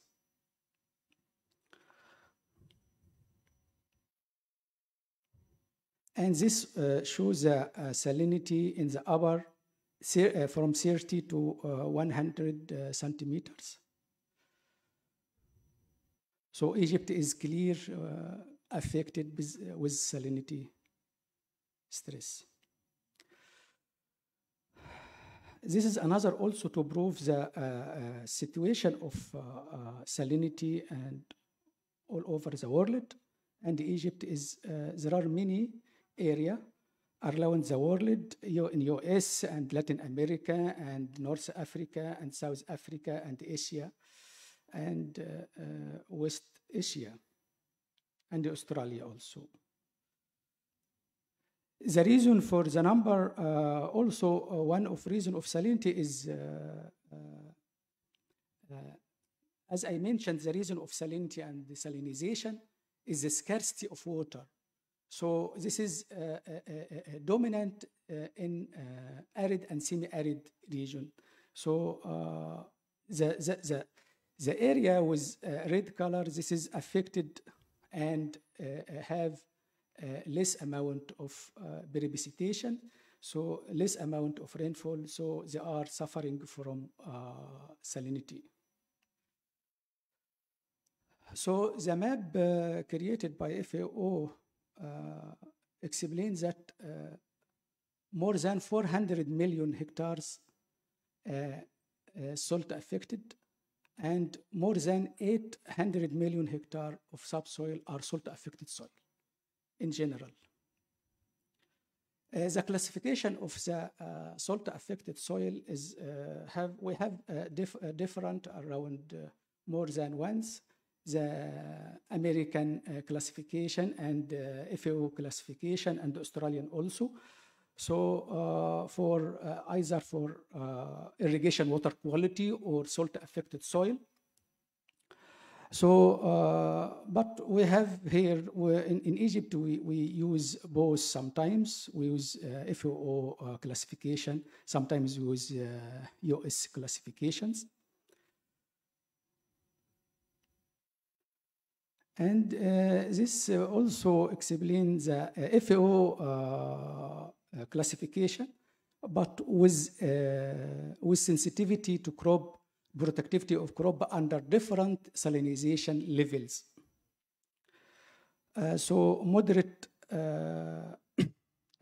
salinity, we can grow some not tolerant, we can sensitive, and with strong, we can grow tolerant crops. This is the area of salt-affected soil and distribution all over the world. As we here, we see that MENA is more than, in topsoil, more than 97 million hectares salt-affected, the area we are living. In next slides, next few slides, I will show some figures, some result through my project, our project funded from Egyptian Academy of Science and Technology. This project created, and this it was a call for NIDA for dealing with COVID in 2020 to deal with this area in the new land with salt-affected soil due to ground saline water. The place of this pilot plant for this, it was in Mogra. And Mogra Oasis, because Mogra Oasis is the location below the Marsa Matruh, around 54 kilometers. And this is, the soil is good itself, because now we are working in this project for more than 1 year.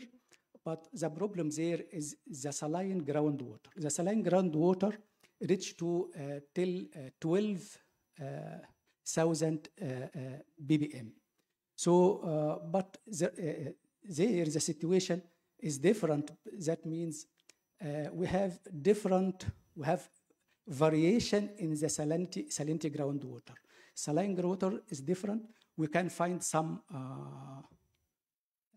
wells with 2,000 ppm until 12. So the call So we established a farm model to guide the farmers and the investors there in Mogra how to use, how to deal with this condition with saline groundwater. Dr. Hamid, you have 2 minutes, please. Yes, I will finish. Yes. Mogra is within the 1,000.5 million acres. This is the plan of the government to reclaim new land. We established desalination plant, and because we found the saline groundwater reached to 8,000 ppm, so we can to grow crops. So we established desalination plant, and we diluted the water to get around 4,000 to grow and to test some crops and some trees. We grown olive and succeeded till now. Jojoba also can work well, and barley, yeah, and quinoa, and this is canola. And lastly, finally, this summer we grow rice, but not regular rice. This is أرز الجفاف, as they said. They don't need much water. They need also only 3,000 cubic meter per acres, around 1/3 of irregular required water in Delta. The water come from the well directly. We used for fish farming. We established fish farming. So we have a strategy, we have agenda. So to sum the conclusion about this issue, not in Egypt and over the world, we argue that agenda for food production and the saline condition should be transdisciplinary and multinational, covering field experiment as well as socio-economics research and policy evaluations. The following field for investment and capacity building and research development are so important. We should pay attention for that. For example, identifying and improving salt tolerance crop variety. That's a very important issue and issues, and innovation in farming practice.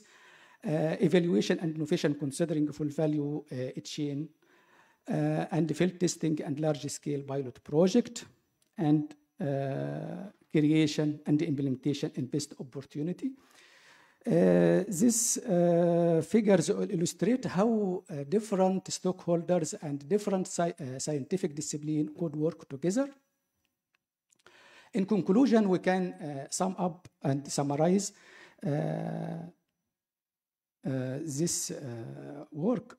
The opportunity to produce food and fuel and forage and fiber under saline soil and water condition deserve much more attention to an international and national level for 4 reasons. The need to address the growing freshwater scarcity, the need to stop the loss of biodiversity while meeting the growing food demand, the need to adapt to climate change, and fourth, to increasing the capacity to produce food under saline soil and water condition. Okay. And 2 lines, just 1 minute, 2 lines to investment are recommended to address this challenge: capacity building and strengthening the international community, including its national and local stakeholder, and strengthening existing and setting up new expertise centers, in particular through a combination of 2 agenda, climate change adaptation and saline agriculture. Thank you very much. Thank you, Dr. Abdul Hamid. Thank you. That was very useful presentation. I need a clarification from management. Dr. Baltagi, do we have another 13 minutes? According to my time schedule, we should have 13 minutes left for general questions. Although we are over time, we started 15 minutes late. Yes, I think we can take about 10 minutes because we have the African Young Platform will start after that. we can take 10 minutes for Q&A. Thank you. 10 minutes for Q&A. And I would give one question for each of the speakers, beginning with Dean Galraza. One question, short answer. Okay, there is no questions. Is there a question? Yes. The first question for yourself itself, please. I will come back. We want to That's You- a priority. I'll come back if there's a time left. Okay. I don't see any question. Okay. All right. Then we move on to Dr. Jha. One question for Dr. Jha. If not, I will ask a brief question. You mentioned optimization of conservation agriculture. Could you please explain what that means in the context of dryland agriculture? Very short answer. When I say, okay, what variety the furrow openers of the planter, those component technologies over and above the three interrelated principles of conservation agriculture. I think that's something important. It's not like one size fits all. You need adapted variety, adapted water management, adapted nutrient management, and which will be context specific, farmer specific, like a variety is what we take. So that optimization is important. Thank you, Dr. Jha. Dr. Rao, one question for Dr. Srinivasa Rao.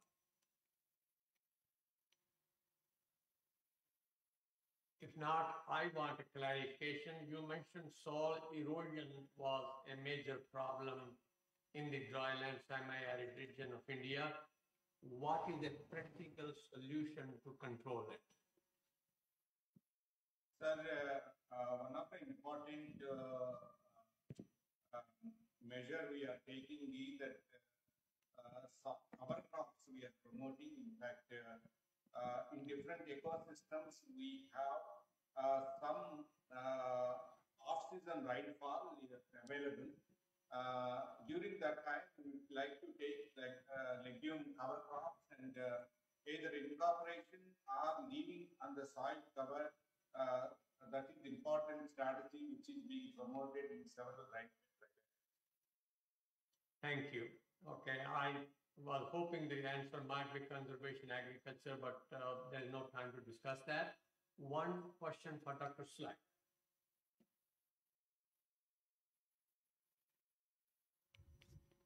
If there is none, I would like a clarification, please.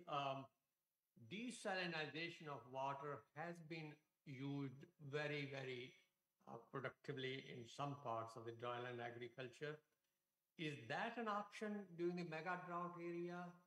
Are there economic way to desalinize water and use it for multiple purposes, including? Well, in fact, there is a fairly large desalinization plant at San Diego, which produces water for them. And our governor in Arizona, as one of the things that he wants to investigate, is the use of desalinized water, which would probably come from the Gulf of California or the Sea of Cortez in Mexico. And that would be for municipal use, and then the water that is saved from the river and so forth could be used for agriculture. Although an alternative that is certainly being pushed now is the use of gray water and to some extent black water for agriculture use in Arizona especially. Thank you. I think that would be the recycling gray water would be very useful. Thank you, sir. I want to move on to Dr. Elgindi. Any one question for Dr. Elgindi? Just, Professor Lal, just what Dr. Gindi was describing and he was aiming at is a national program for optimizing water use, which is coupled with intensification, which is coupled of a holistic strategy aiming at optimization of income for small farmer in the Delta to start with.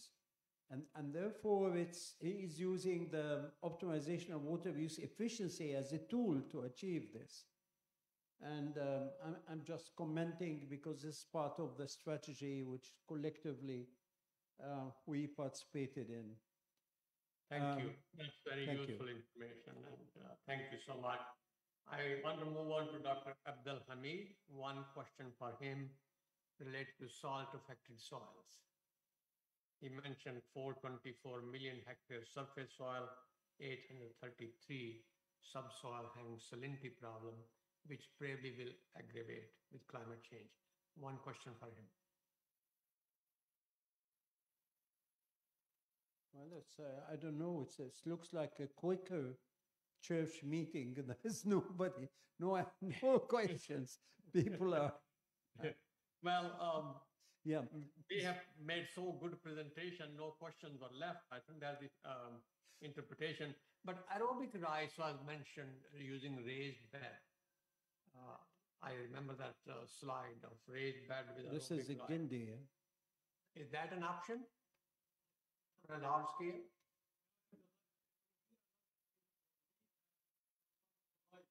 No, he cannot hear it.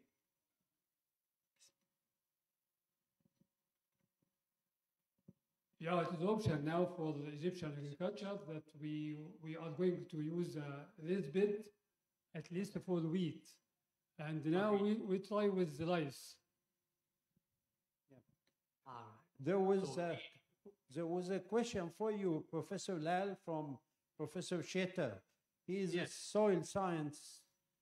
He was a chairman of soil science department. Okay, go ahead, Dr. Shetter. Yes, I think I thank you for good presentation you gave us concerning farming carbon. And I would like to ask you about how to keep, if there is any new methods to keep carbon in the dry areas, because as you know, most of our soils have less than 1% of carbon or organic carbon. Therefore, it is very important right now to deal with this project. So thank you. Well, that's a very good question. You are very right. Dryland soils are not the best place to conserve carbon, but yet it's needed. Please remember, inorganic carbon, I mentioned, is a very important component. So formation of secondary carbonates and formation of bicarbonates and leaching them out are mechanism of inorganic carbon. Nonetheless, mulch farming, mulch is not only with biomass, but also gravel mulch. I was surprised nobody mentioned anything about gravel mulch in dryland. China, of course, is a great success story where they have been cultivating 300, 400 millimeter rainfall area with the successful gravel mulching. So I think that's a very good option.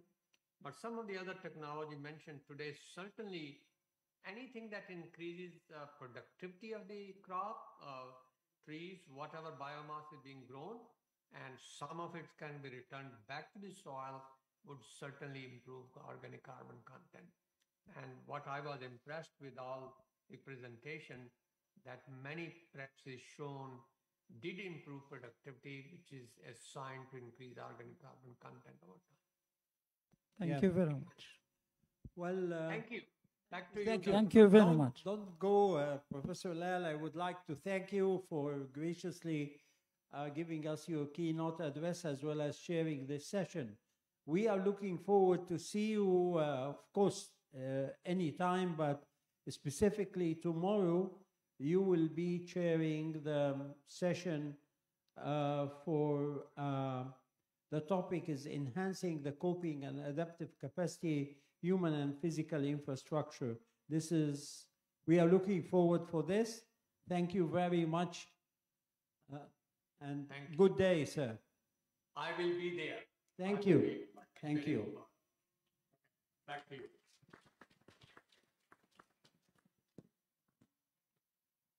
I think now we will ask Professor Salah Saliman, who is chairing. Thank you, Doctor. who's chairing the platform for the African young students, as well as he's an activist professor. Please, Professor Suleiman. Thank you. Thank you, Mr. Chairman, for the invitation and for giving us the chance to be here today.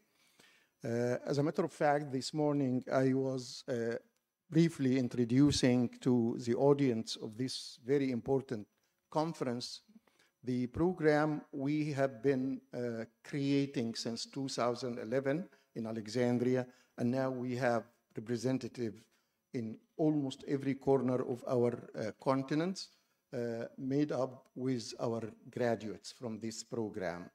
This program started, as I mentioned, in 2011, and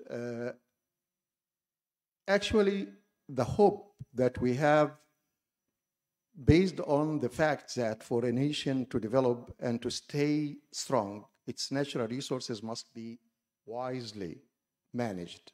On top of these resources, some come the people, and especially the young people of that nation or country or whatever. Empowering the youth and considering them as real partners is a must for real sustainable development. They are the fuel and the brains in the same time, and with wisdom, with them and by them, national goals can be achieved. They are the power for change and development. Just give them a chance and they will surprise you. And here come our program. 1, 2, 3. ALIM. Right.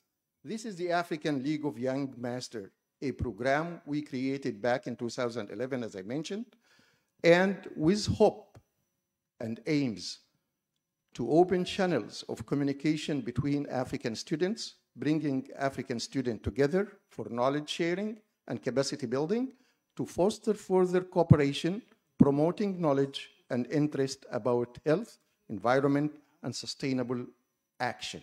We always use sustainable action instead of sustainable development. Strengthen the country and multi-country relation and collaboration is one of our aim from this program. I'm going to take you in just a couple of minutes through some records of our past meeting during the last few years in Alexandria and in Cairo. And some of them are meeting over there in different African countries with ALIM as well.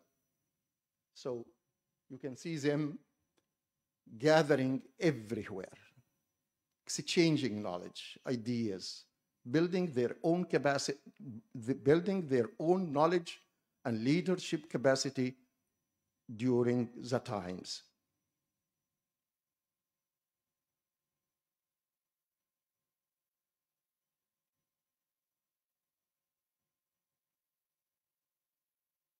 That's Cairo House of the Ministry of Environment, where we meet every other Saturday, actually.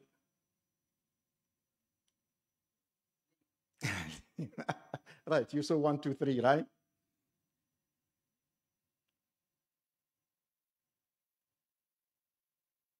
Some other activities.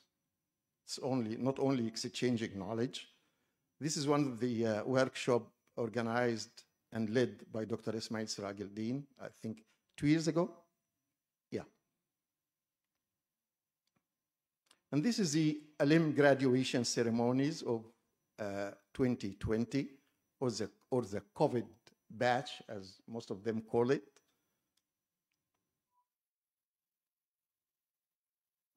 This is the graduation ceremony in Alexandria in 2021.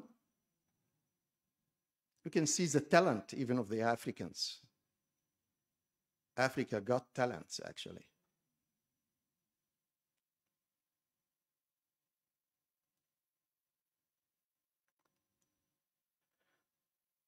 There are some other activities like workshop, visiting places, training in different areas. This is off-class activities, by the way. It's not included in the curricula of their graduation from the universities. It's an extra curricula. It's off-class activities, as I mean. This picture is from Maghrabi Farm, where they are trained during summer. Field trips to North Coast of the Nile Delta, where we are affected much. Some entertainment activities as well. And this from a visit to the wind farm in Zafarana. The following speakers are from the Africa we want. So I'm inviting the first group of my young people to represent the climate change impact and challenges on North African countries. Please welcome them.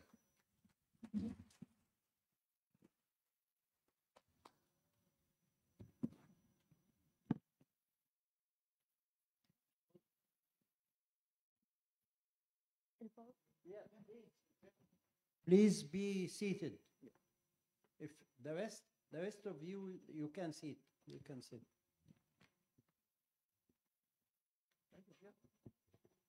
They will speak in Arabic. These are the group representing North African countries, Egypt, Morocco, Libya, Algeria, and so on. That's great. مساء الخير. برحب بيكم جميعا. أنا شروق أحمد ومعايا ريم ويوسف ولينا. احنا بنمثل جامعة اسكندرية وجايين نتكلم عن التغير المناخي في شمال أفريقيا. بداية كده مع زيادة الأنشطة الصناعية والبشرية واللي بدوره أدى لزيادة الكربون ديوكسيد في الجو وبالتالي الاحتباس الحراري أو الاحترار العالمي، وأيضا اللي أدى لذوبان الجليد وارتفاع منسوب الأنهار، وبالتالي بقى عندنا زيادة معدلات ظروف جوية عنيفة جدا زي الفيضانات والأعاصير وغيرهم. طيب كل ده أدى لمشكلة التغير المناخي اللي احنا بنعاني منها دلوقتي أو اللي العالم كله بيعاني منها. يعني مثلا من 1800 السلايد معلش.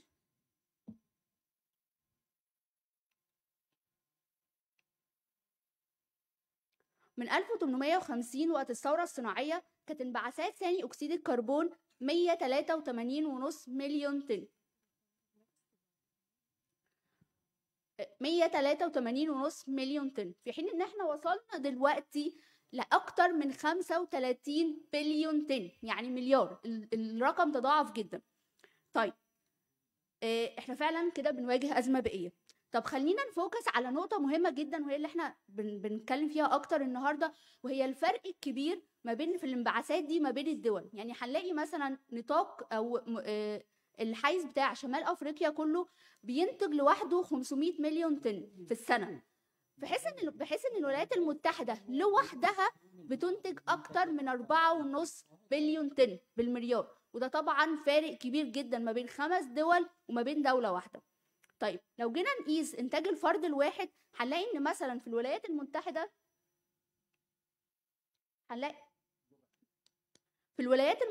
هنلاقي انتاج الفرد بيعادل 33 مره انتاج الفرد في دوله زي السودان مثلا، وده فرق كبير جدا، وده اللي عامل الفجوه كبيره ما بيننا احنا كدول افريقيا وما بين دول العالم الثانيه.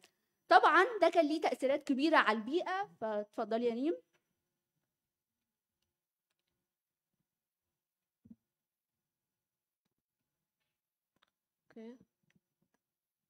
Okay, as pre-mentioned in the previous table that shows the emission of carbon dioxide in North African countries compared to China and United States were negligible, which proves that North Africa is not responsible for any natural hazards happening now. And although North Africa has contributed the least to climate change, it's suffering the most. So let's now start discussing the impact of climate change on the North African region. Let's start with one of the most significant impacts, sea level rise and flooding. Regarding flooding, many countries in North Africa have recently experienced floods. For example, Algeria, which was exposed in 2009, 2010, and 2019. Regarding sea level rise, one of the regions that is vulnerable to sea level rise is Nile Delta.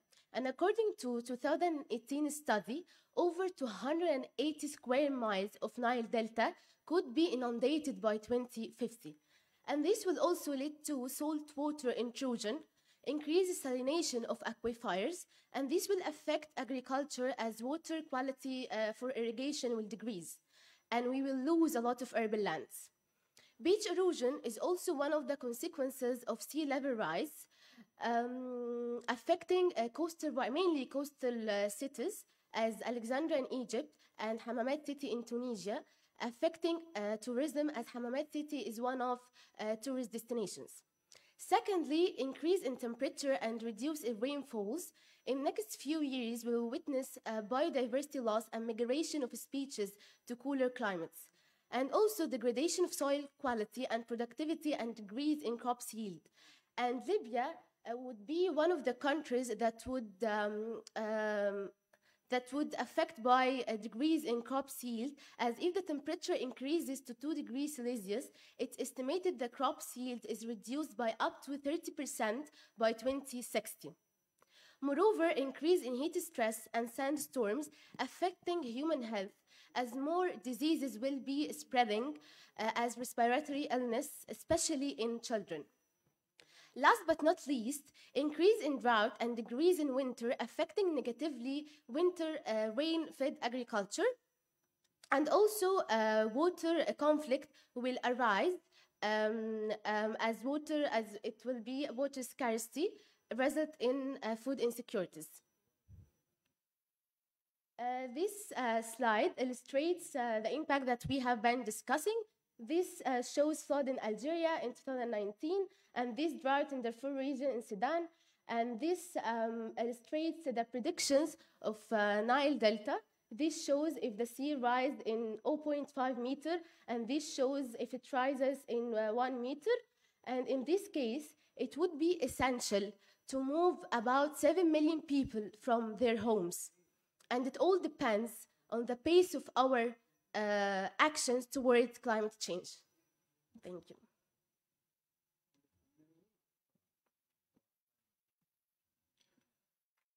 وعشان نتجنب الكوارث المحتملة من تغير المناخ، كل دولة بتبذل أقصى جهدها إنها تقلل من انبعاثاتها وتبني مشاريع مستدامة، زي مصر اللي من أهم مشاريعها بنبان وجبل الزيت ومشاريع تانية غيرها، اللي بينتجوا لمصر 5970 ميجا وات من الطاقة النظيفة، وبالتالي مصر بتقدر توفر 2298 طن من الكربون دايوكسيد.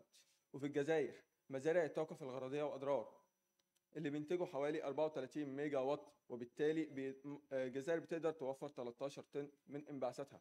والمغرب اللي بتبني واحد من أكبر مشاريع الطاقة في العالم اللي هو مشروع نور 1، وبتنفذ المرحلة الأولى منه بإنتاج 582 ميجا وات، وده هيساعدها إن هي توفر 224 طن من انبعاثاتها. وليبيا عندها مشروع كفرة اللي بمجرد انتهائه هينتج 100 ميجا وات من الطاقة النظيفة، وهيساعدها توفر 38 طن من انبعاثاتها.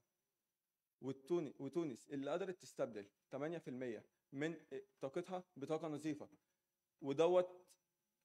ودوت كمية حوالي 472 ميجا وات، ودوت اللي قدر يوفر لها 181.7 طن من انبعاثاتها. وهدفهم ان هم يزودوا النسبة دي ل 35% بحلول 2030. ودي بعض المشاريع في مصر زي بنبان وجبل الزيت ومشروع نور في المغرب. ودي كانت بعض المشاريع اللي دول شمال افريقيا نفذتها عشان تقلل بيها من الاضرار اللي وقع عليها من تغير المناخ.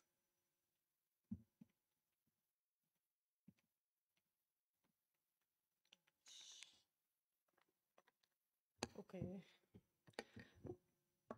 Not only did the North African countries focus their projects on mitigation projects, but they've also been working on some adaptation strategies to survive the impacts of climate change. Countries including Egypt and Tunisia are now working with the UNDP, the United Nations Development Programme, and the GCF, the Green Climate Fund, to secure the investment for coastal defense. Morocco, moreover, is focusing its efforts on preserving aquifers, since groundwater represents more than 40% of the water used only in agriculture.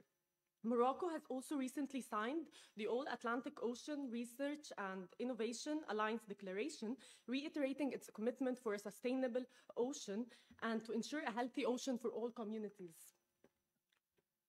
Moving on to the needs of the North African region, coastal cities including Alexandria in Egypt and Casablanca, for example, and others are threatened to flood. So coastal defense would be an essential. Having desalination plants in every country would also be an essential to deal with extremely dry periods. Shifting and relying more on dry farmed crops, restoring nature to absorb more carbon, saving in water consumption, using public transportation rather than private cars, and increasing the environmental education and awareness among the public. Last but not least, even though climate change affects everyone, now is the last chance for the lead industrial countries to take the lead in restoring our planet. Industrialization might have economic benefits, but what is the cost? Thank you.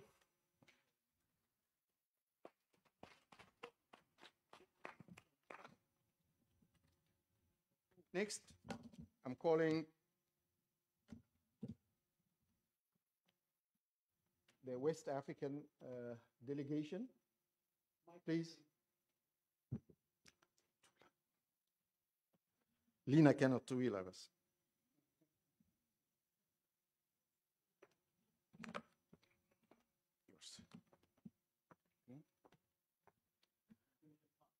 Okay. The honorable protocols, Professor Salah, the entire women and gentlemen, good evening. I, Muhammad Sani Ibrahim, Faculty of Medicine, Alexandria University. I'm here to present climate change impact and challenges facing Western African region with my colleague. Ajak Aromayam, representing West African countries, challenges facing them. And I'm in Faculty of Medicine, Alexandria University.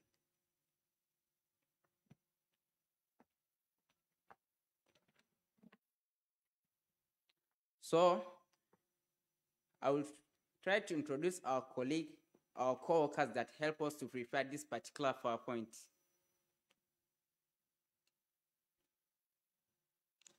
Thank you. Next, this is the first slide about information. Latest carbon emission by West African countries compared with some other countries 2020. Just by assuming complete West Africa, they are nearly to zero. Take less of China and United States. Nigeria is just emitting 125.46 million tons, 0.61 per capita tons, while China common can emit 10.67 billion tons, almost 99 times in general Africa, which is almost less than 3%. We see as well Burkina Faso emitting 3.97 million tons, which per capita is 1.9, which is real. We could see that Burkina Faso is not even emitting even 1%, is less than 1% compared to India and United States. And we see this, we from West Africa, we are not even contributing anything compared to the United States and China and India, which are while the highest emitters.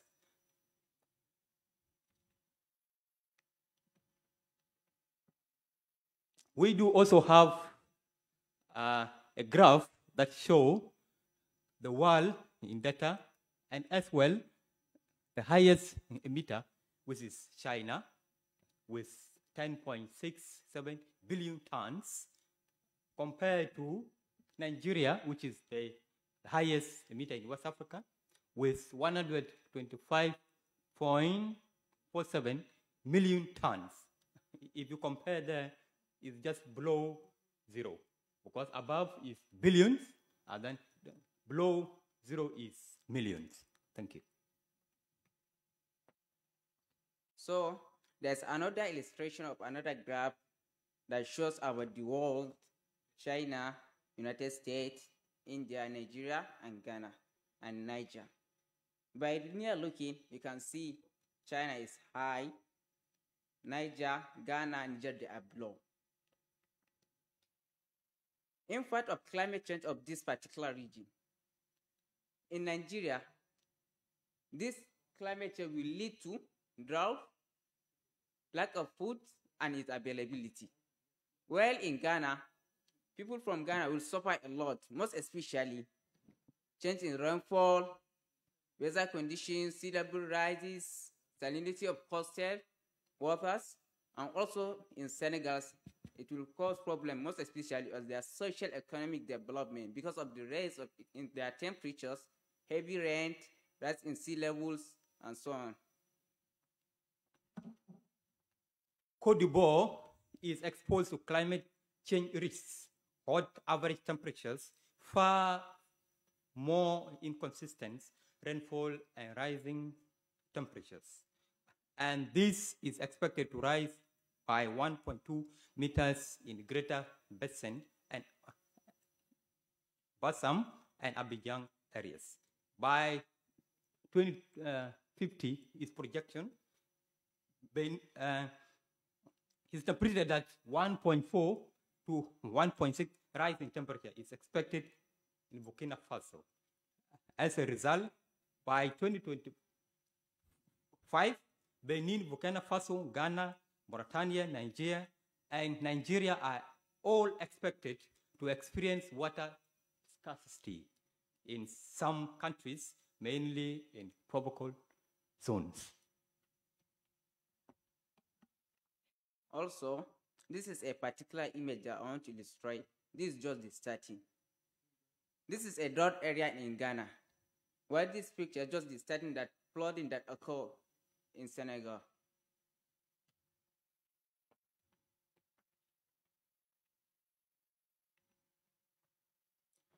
As a result, we could see that animals dying, and animals are sources of food and milk as well, meat and the rest of stuff.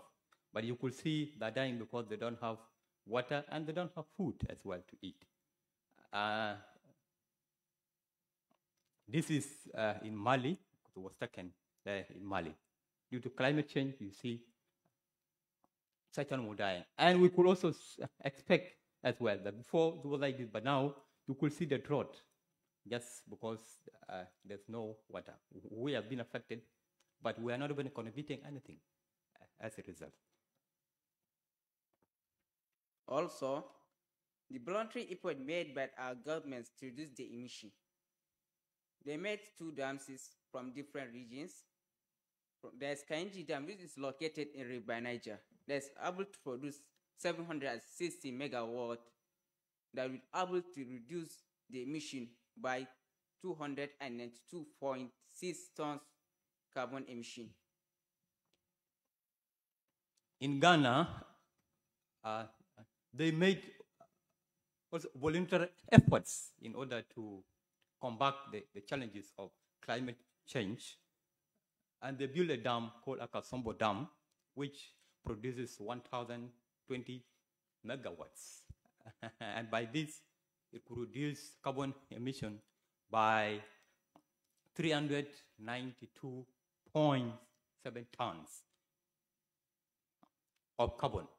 These countries are putting efforts, but they're not supposed to do this. These are some images of the dams. There's Kainji Dam that produces 760 megawatts, and also there's Akosombo Dam, which is located in Ghana, that's able to produce 1,020 megawatts. As Nigeria also tried their best in order to combat climate change, this is afforestation, planting more trees in order to reduce carbon emission, because we know that trees, they absorb carbon. And so they try to plant trees in order to reduce the carbon emission in Nigeria. Adaptations, because these countries also, they try to adapt to these climate challenges and the needs. And as a result, there are a number of adaptation priorities for agriculture, fisheries, and water, and health sectors in Western Africa. And these include building a capacity of non-governmental organizations, NGOs, associations involved in climate change adaptation, increasing public environmental education awareness, like what we are doing now, just awareing ourselves to be able to do it. By this, the extreme events such as drought into adaptation plans. There is also a regenerative agriculture whereby lands are managed in a way that the soil absorbs and hold more carbon. We have just been talking about how we can store carbon in dry areas here recently. There is also restoration of coastal wetlands, like mangroves is a natural climate solution, and that restores carbon to be stored in sediment and plant areas. So also, this is a cycle that's Nigeria making national determination contribution target, the meaning of NDC. So changing private cars to bus or lorry, improving electricity, renewable energy, reforestation, and so on. Projection of climate change, if action doesn't take it. Projection of climate change in Nigeria, it will be significant changes in both rainfall and temperature. Why? As the temperature increase from 1.5 to 5.5 degrees Celsius, that will occur. So also in Ghana, as it increased by that temperature 1.0 to 3.0 degrees Celsius, it will occur. In general, climate change from multiple codex experimental confirm that temperature over West Africa will continue to rise by about 1.5 to 6.5 degrees Celsius. In conclusion, the world is facing a collective suicide over the climate crisis. Why? We are not the one emitting, but we are the one suffering. So, we have to construct a dialogue. There's a word always we are hearing about. There's net zero 2025, net zero 2050, blah, blah, blah. There's need for dialogue. These are the words that sound great but lead to no action.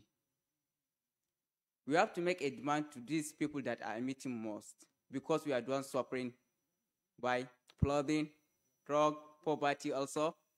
Livestock are dying. So they should give us a new technology, and they should pay back what they have caused before. Because there is no planet B at all.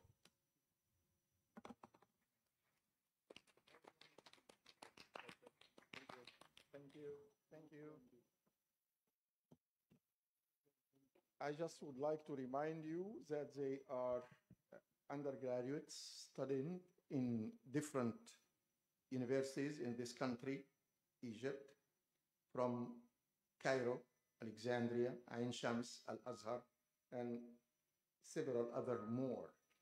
And I hope that you have noticed that all the presentation given or will be presented to you, all the slides are marked with the reference from where they get the information, the numbers, and they did the calculation, the analysis, the conversion from electricity produced and carbon dioxide produced by renewable energy and carbon dioxide prevented from emission. Now I'm calling on the group of East Africa. Thank you.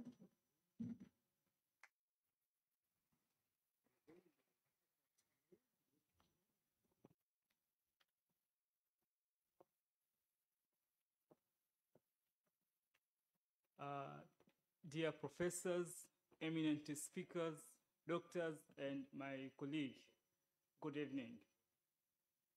In front of you, postgraduate students from Department of Dermatology and Andrology, Faculty of Medicine in Alexandria University, will present to you the effects of climate change in the countries of East Africa.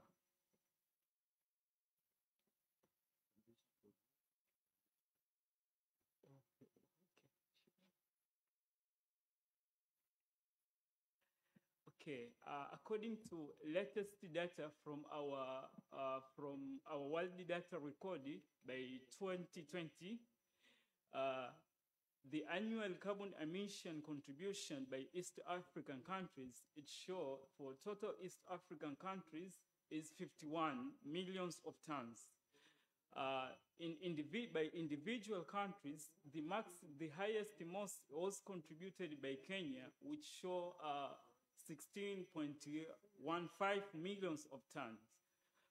This is for annual contribution in East African countries. This is the highest most, while for the lowest is from Djibouti, which was 0.35. When we compare with some biggest emitters of carbon in the world, which was US and China, we show for East African, we contribute in negligible amount of the carbon emission. The same is also true for per capita emission. When we compare the annual emission with the total population of East Africa, the same, we contribute a negligible amount compared to the rest, to the biggest emitters of the carbon in the world. As shown clearly in the graph here, the China and the US contributed to the most of the emission, and the negligible contribution when we compare with other countries from the East Africa. Okay, now come to for the impacts of climate change in East Africa. Due to the impact of the climate change, we have experienced the greater temperature exceeding in the global range. This has been recorded maximum by Ethiopia, which was recorded 2.2 degrees Celsius higher than what have been recorded in 1960. Also, in the case of Mount Kilimanjaro ice cap in Tanzania, there are successful changing in the amount of the ice that also has been resulted in increasing in amount of floods in Tanzania.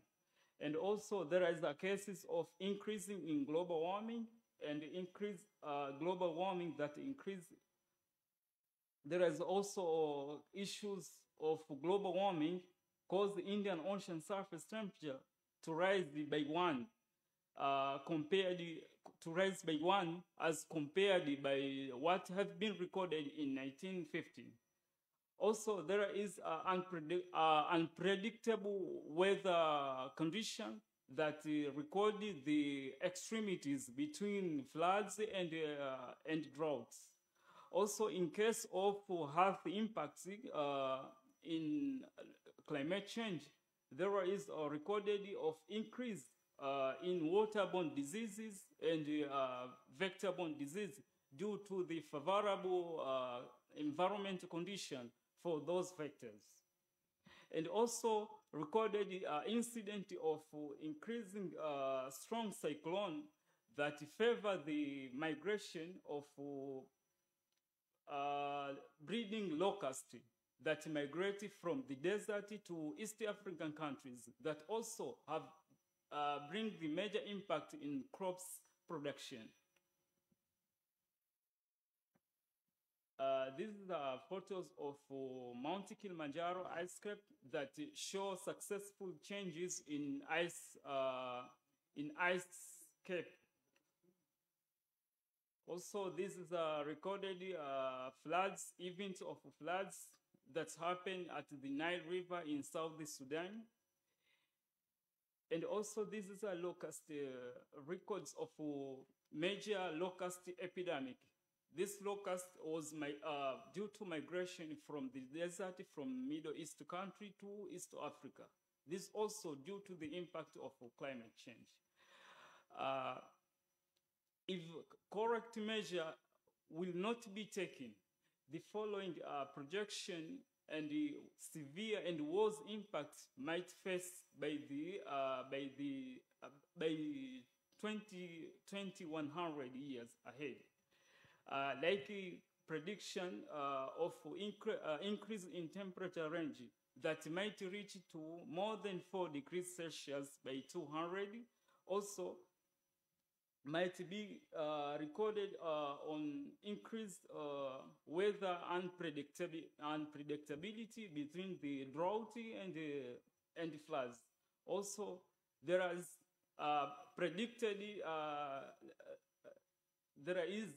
predicted rise in seawater level that might range to 0.7 to 2 meter rise that could replenish the smallest islands in the Indian Ocean. I would like to welcome my colleague to continue the other parts.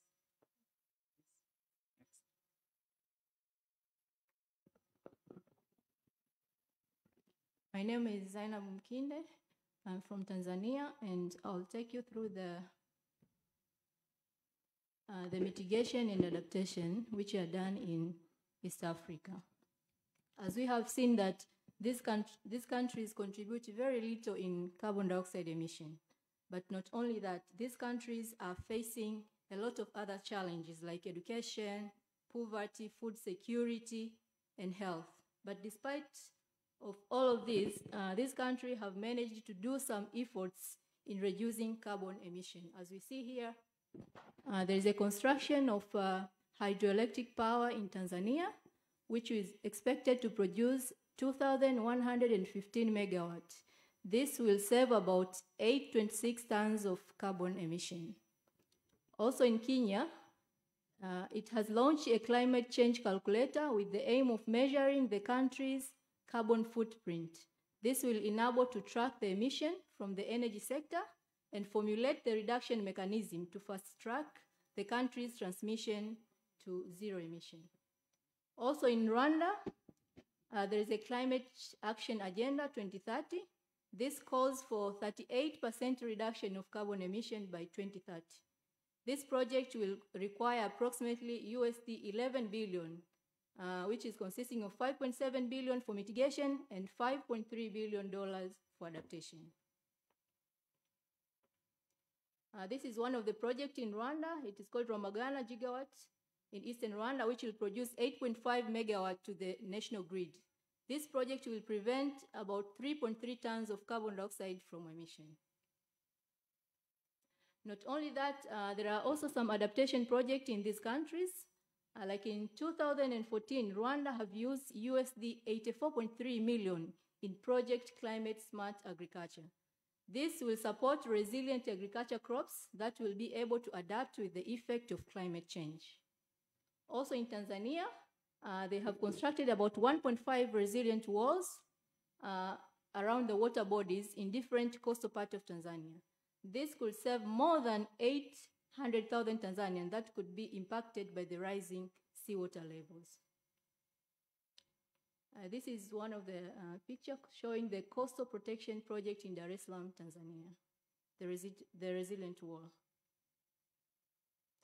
But also these countries need other adaptation projects, including introduction of drought-resistant crops, adoption of the sustainable water resource management. Also, they need reduction of water loss through water-conserving technologies and sustainable consumption.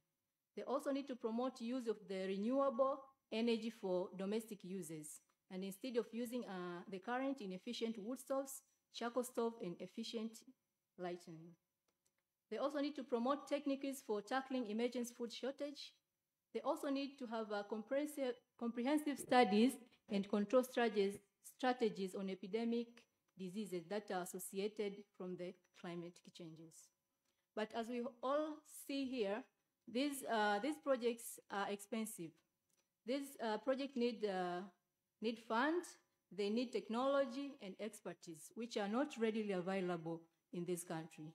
So it's high time for the countries who are leading with the carbon dioxide emission to cut down their carbon dioxide emission as per agreement, and also help this country to build capacities, to build capacities in adaptation projects. Thank you.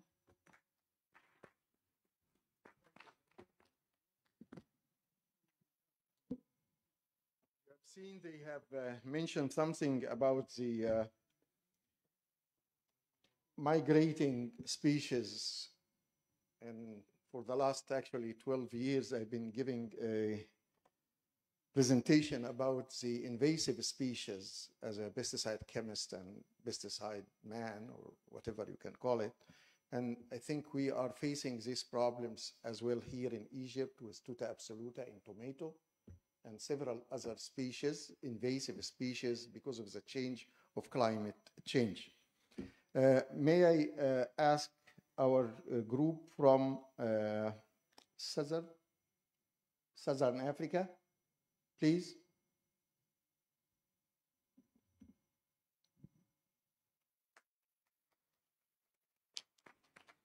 Carbino.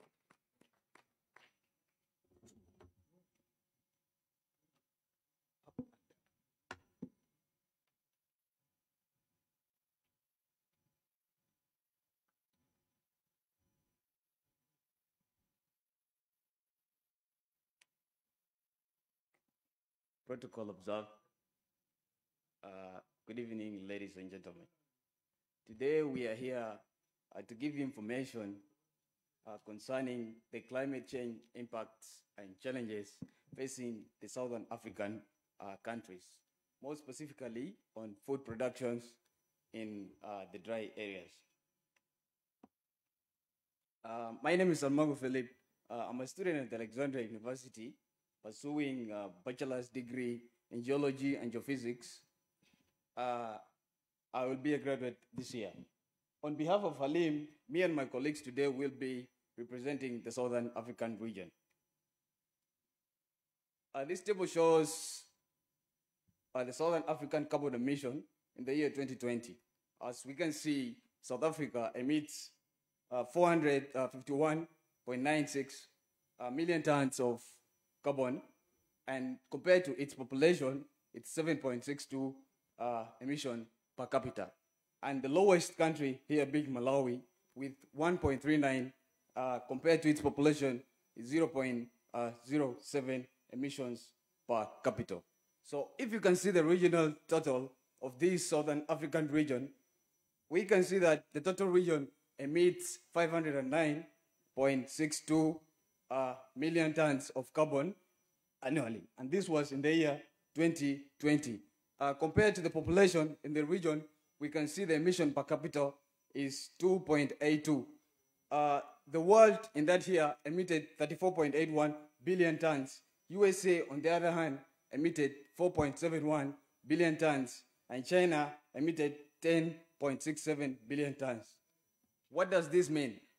This clearly shows us that the Southern African countries are emitting, or they contribute very, very less to the carbon emission, yet we are the ones that are actually being affected by the climate change impacts. So we call upon all of you to check this information so that we can know what to do and what is right. The chart also shows the Southern African region compared to China and United States. As we can see, the Southern African countries are emitting really very less compared to the giant developed economic countries.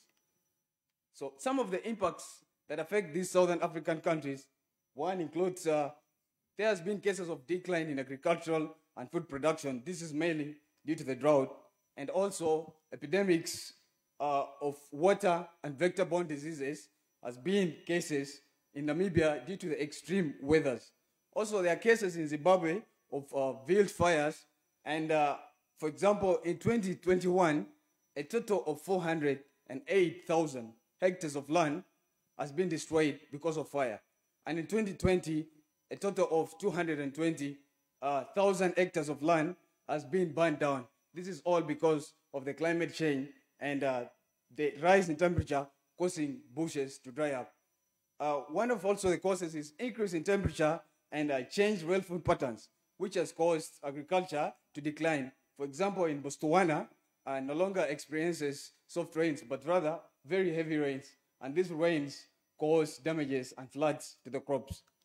We have also experienced rising sea levels, which not only creates stress to the physical coastline, but also there's been cases of coastal ecosystem being destroyed and destruction of ports. For example, Port Elizabeth has been destroyed because of the rising sea levels. There's been also cases of very and most extreme hot days and nights in Angola. This is all because of unpredicted and advanced weather patterns that is also experienced in Zimbabwe. The picture on the left side showing fire is in Zimbabwe, and the picture on the right upper side shows drought in South Africa, and down picture shows dry crops or crops drying up because of the climate change in Namibia. So some of the voluntary efforts the countries of the southern region undertaking to reduce the carbon emission. One, there has been an integrated approach and best practices in management of waste with the view of reducing the greenhouse gas, and this is mainly observed or done by the Botswana government. Also, in northern Namibia, there's been a 10-acre solar power which produces 900 or 9,000 megawatts of energy per year. A Shumba 30 solar project also in northeast of Botswana produces 100 megawatts of solar, and this will reduce 39 tons of carbon dioxide, or it will save 39 tons of carbon dioxide. The South African's massive Hydrogen Valley project is also a step closer, and this project will actually support in the reduction of emissions of carbon dioxide. A 200 megawatts solar project is also expected to provide approximately 40% of the trending South African electricity needs, and it will lower and it will save 77 tons of carbon dioxide per year. Also, installation of isolated mini grids of solar panels could also reduce up to 12,500 tons of carbon dioxide equivalent per year, and this is observed in Zambia. I believe that this is the right time to inform the public that the Southern African region contribute really very less carbon dioxide, but then we are the most affected by the climate change impacts, and therefore we call upon the globe and everyone to put hands together so we can tackle and support these countries. Thank you.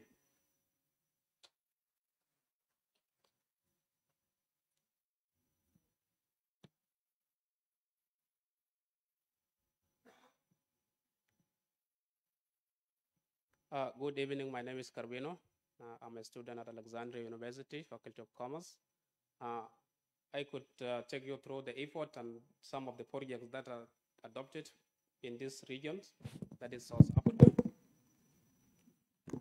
Zambia is turning to the nation to tackle the climate change, that is eco-based adaptation process. And at the same time, also South Africa is making some training to national park managers and other stakeholders on the climate risk information, decision analysis, a collaborative climate impact assessment tool for water resources. And this is from the USAID, capacity building and training on the climate science, vulnerability and adaptation assessment, the effective governance system for implementing the adaptation and data collection and analysis, and this is based in Angola. We also have developed the food forecasting early warning system, that is FEW, to improve the resilience within the Limpopo River. This is in South Africa basin and its national member state, including South Africa. We also have the climate information training and analysis in Portuguese language, and this is in Angola. We have also some other needed adaptation. We have adaptation of strategies that will enhance the application of water and nutrition and conservation technologies, and to create an enabling environment for investment in the use of renewable energy for agricultural activities and others. Prioritize climate research and feasibility study on forest conservation, restoration of ecosystem, and the use of modern technology for controlling wildfire. We also have promote the use of indigenous knowledge and traditional forest management practice, that is, contribute to the increased forest cover and land rehabilitation. And these are done locally with the local language to teach the local community on how to make good awareness on climate change. Now with my colleague.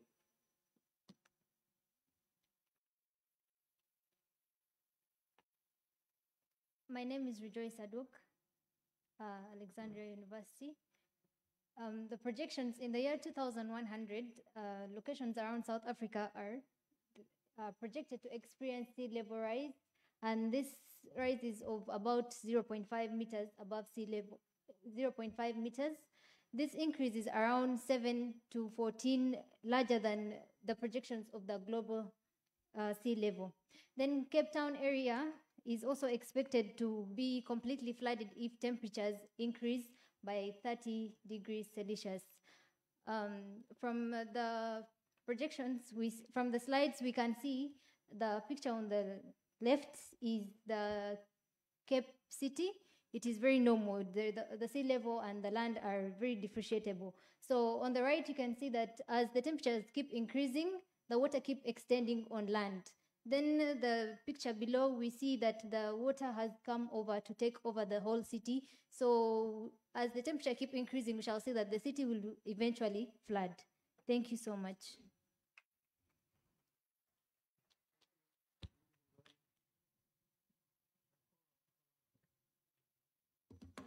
Thank you so much. I'm calling for Central Africa region.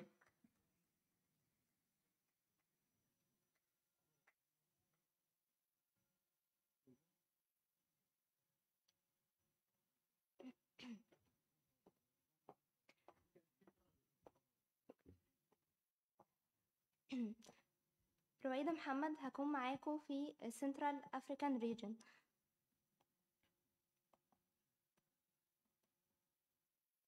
برغم من تعدد أسباب تغير المناخ، إلا أن كان ثاني أكسيد الكربون من أكثر غازات الاحترار العالمي تأثير. والجدول ده بيوضح ناتج الانبعاث السنوي في التوتال سنترال أفريكان، وهو 51.78 مليون طن، مقارنة بتشاينا واليونايتد ستيت فهو نسبة ضئيلة جدا لأنه بالبليون. أما بالنسبة لناتج الانبعاث عن كل فرد فهو 4.85 مقارنة بتشاينا فهو النص، ومقارنة باليونايتد ستيت فهو تقريبا أقل من نص. ده جراف بيوضح الزيادة في نسبة الانبعاث بتاع ثاني أكسيد الكربون من بعد سنة 1850، وده بسبب الثورة الصناعية. بتساهم دول وسط أفريقيا بكمية ضئيلة جدا من غازات الاحترار، إلا إنها من أكتر الدول عرضة لآثار تغير المناخ. دلوقتي هنوضح بعض التأثيرات على دول وسط أفريقيا. فكان عندنا في أنجولا واجهت أسوأ حالة طوارئ في 38 سنة الماضية بسبب الجفاف اللي أثر على الإنتاج الزراعي، وبالتالي بقى عندهم نقص في الغذاء وأطفال بتعاني من سوء التغذية، زي ما حصل في تشاد وبقى عندهم انعدام أمن غذائي. أما بالنسبة للكاميرون فكانت منطقة أقصى الشمال بتعاني في الزراعة بسبب هطول الأمطار وخصوبة التربة اللي أثر على إنتاج المحاصيل الزراعية، وبالفعل قلت للنص، ومن المتوقع إن هي هتقل بنسبة 90% بحلول عام 2100. وكانت من الدول اللي اتأثرت في الصحة هي زامبيا، وبسبب الفيضانات فاضطر عشرات آلاف من المواطنين إن هم يهاجروا من مواطنهم زي ما حصل في منطقة وسط أفريقيا.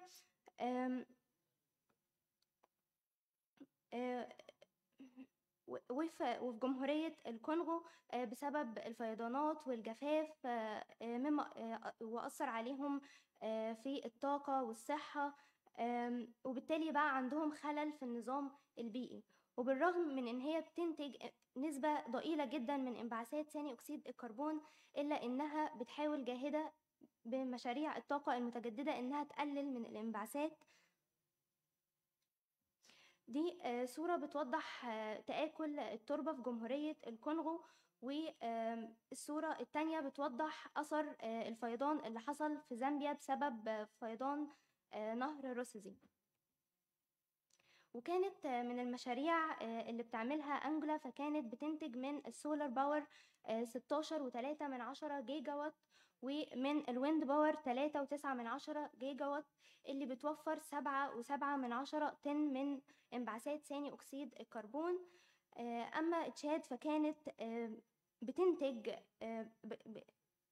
بتخطط لمشاريع طاقة متجددة اللي هتقلل نسبة الانبعاث 217.5 طن. أما بالنسبة لجمهورية الكونغو فتركيب 113 لوح ضوئي للطاقة الشمسية وفر 13.9 طن من انبعاثات ثاني أكسيد الكربون. ومن الحاجات اللي هيتم إطلاقها في بوريندي الفوتوفولتيك.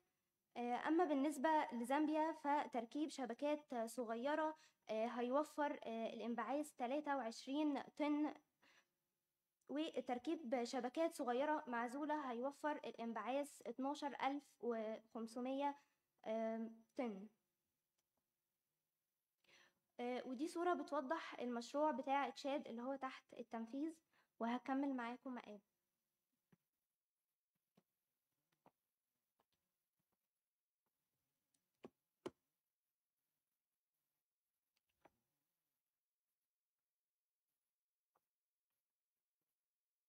ما بذل من أجل التكيف. مشروع التكيف القائم على النظام الإيكولوجي في أنغولا بيساعد على درء الخطر وعلى على استعادة النظام البيئي الموائي. بيوفر دفاعات طبيعية ضد الفيضانات والمناطق الشاسعة من الأراضي الرطبة. بيستفيد منه 1800 شخص في مزارعهم. المشروع ده بيقوم أيضا على إنشاء نظام إنذار مبكر للتنبؤ بالمناخ. تدرك حكومة تشاد الحاجة وإلحاحية وأهمية المعالجة لقضايا التكيف، وهي منخرطة في اتجاه أن تصبح ناشئة الاقتصاد المستدام من خلال الرؤية التشادية 2030. في جمهورية إفريقيا الوسطى تعمل برامج التغذية المدرسية على تحسين تغذية الأطفال والالتحاق بالمدارس في المناطق التي تواجه انعدام الأمن الغذائي بسبب تغير المناخ. رواندا تعمل على خفض الانبعاثات عبر القطاعات الرئيسية للاقتصاد. طورت نظاماً لمؤشرات تتبع التكيف في مجالات عديدة: المياه والزراعة والأراضي والغابات، توطين الإنسان وصحته. بعد تدابير التكيف في زامبيا تشمل تعزيز الري وكفاءة استخدام موارد المياه، وتعزيز نظم الإنذار المبكر واستخدامها نظم المعلومات الجغرافية، الاستشعار عن بعد في رسم خرائط المناطق المعرضة للجفاف والفيضانات. ما هي احتياجات قطاع وسط أفريقيا؟ في تشاد ثمة حاجة إلى تكثيف الحفاظ على أصناف المحاصيل المقاومة للجفاف من خلال تبني الممارسات الزراعية الصونية للمياه وتعزيز نوع المحاصيل. ترسيم خارطة دقيقة لمدى التعرض لانعدام الأمن الغذائي بسبب تغير المناخ، واستكشاف السبل لتصعيد نطاق نشر آليات وتقنيات التصدي للمخاطر. نحتاج لبذل الجهد لاستعادة المراعي المتدهورة وتطوير النظم الإيكولوجية في المناطق الساحلية المعرضة للخطر. شكرا.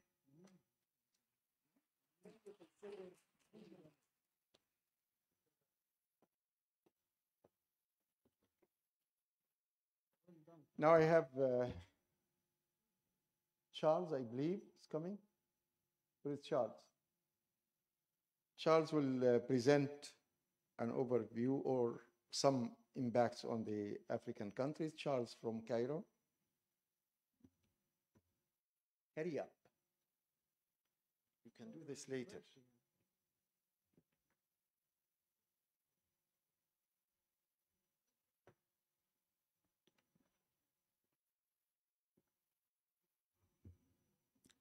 Good evening, everyone. My name is Charles, and I'll be presenting today about the entire Africa compared to the rest of the world. I'm with my colleague here, Mebo Kapengele. So actually, I'd like to thank my fellow colleagues from different parts of Africa who have presented from the south, north, central, the west, and the east. So actually, as I've said, I'm going to dwell more on the entire Africa. I'd like to say a few words before I actually went into the actual presentation, because actually climate change shouldn't actually be talked about like it's a mere issue, maybe like football. No matter what happens this season, next season is going to come anyway. So it's something that we really have to take seriously, because it's really affecting our everyday lives. It's really affecting people. People are really struggling out there. So actually, when it comes to carbon dioxide, who emits the most? Our continent, Africa, actually emit the least, as most of you have highlighted, that we are the people who are suffering the most, but we are actually the ones who commit the least, with continents like Asia, the USA, Europe, and the rest of the world. So actually, this is just an overview of the emission of carbon dioxide for the entire world compared to our continent, Africa. So right now, I would like to talk more about the precautions of climate change in Africa.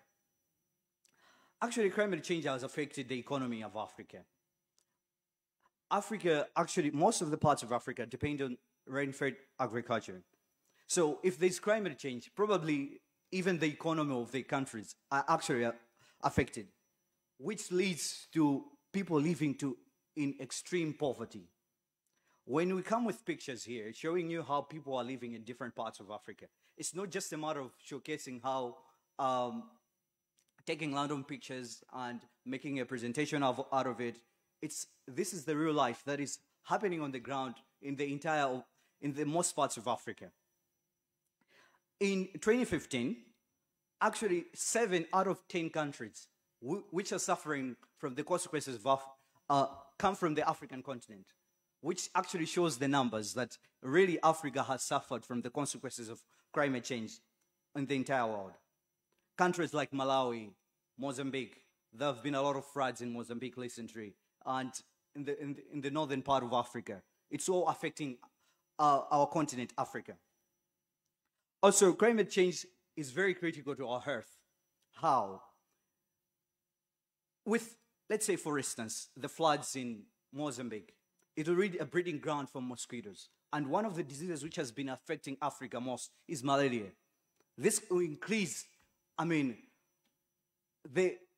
lot more other diseases will actually increase because of the effects of climate change on Africa. And the last but not the least, migration.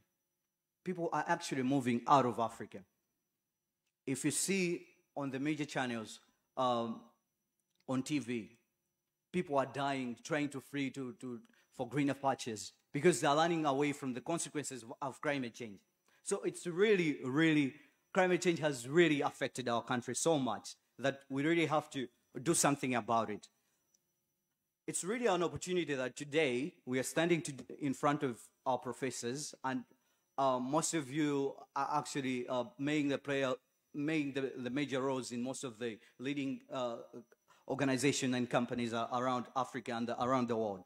Really, you really have to hear our voices as us, the youth of Africa, are speaking, as us, the youth of this is just some of the pictures which represent the suffering which Africa is actually going through. You can see a lady who is trying to water your plant. Right there, you can see another lady who is trying to harvest. It means the production wasn't that good that year. right? And we can even see from the other picture, the baby, which is carried by the lady. It gives actually a message out there. It's not just a mere picture. This is real life. This is what is happening on the ground. So right now, I'm going to invite my friend to actually conclude the rest of the presentation.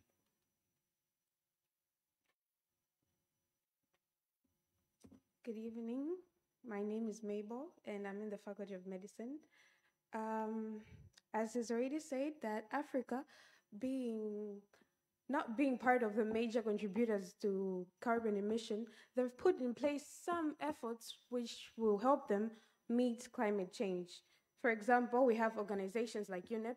They've worked with over 7 countries into demonstrating how NDCs can be adapted and can unlock both climate benefits and socio-economic benefits simultaneously. And there's also scientists who are prioritizing their research into generating new knowledge and finding optimal ways in which the land, even though affected, can be used into source of practical socioeconomic solutions. Apart from big organizations and scientists, we also have the citizens who are also bringing forward efforts to meet these climate changes. Like we have youth around Africa being told to refocus their skills into taking up actions that may help into finding impactful solutions against climate change. And there's also been encouragement of the citizens around African countries into taking up participations in like the Ghana Bamboo Initiative, where they're working towards finding sustainable production and consumptions. And also some students in St. Kizito High School in Uganda, they've been transforming bio-waste into using it as fertilizer and recycling and plastics to be used in arts and crafts. The efforts may not be all that and used into our daily lives, so there's also been adaptations in which they might be used for the people to have a better living standards or something like that. For example, we have like that's been talked about in most of the conference today. They've talked about the now datas, how they're being affected by rising sea levels and salty waters. Therefore, this makes the water and the land around the now datas not very favorable for farming or for usage. So therefore, we have researchers and some other people who are looking for plant and fish species that may be used in such conditions. And also, another example, we have Namibia, which is one of the most driest countries in the southern part of Africa. And despite being the driest country, it was also one of the first countries in Africa to have been water recycling plants whereby they reclaim sewage water through a 10-step process, making it able to be drinkable and used in other daily chores or households. Thank you.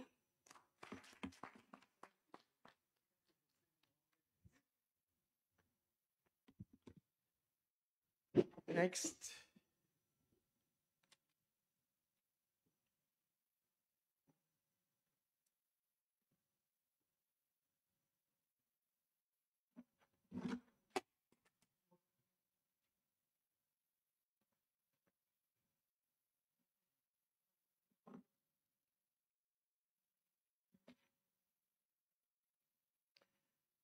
I think after you have heard from our young people and the call that they've been giving in a loud, sometimes voice, and the message that they want to deliver to the whole world that Africa is not responsible for what is going on with regard to the climate change and its impact on the whole world. We see action taken by many countries now. I think in Europe, they are taking it seriously. after all of those incidents that they faced during the last few months. The United States, the same. Unfortunately, we do not have the resources in these continents because our resources have been drained for long, very long. And we left up with almost about 1.3 billion people inhabiting this continent right at the moment. But by the year 2050, this number will be tripled or doubled and a half, and I think. So,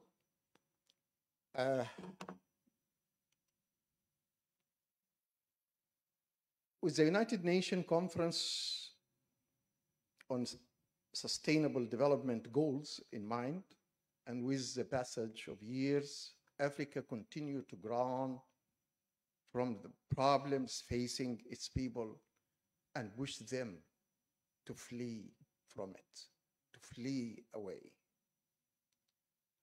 I don't think any human being can resist something like this. Oh, I'm sorry. Like this and many, many, many other graphs and pictures.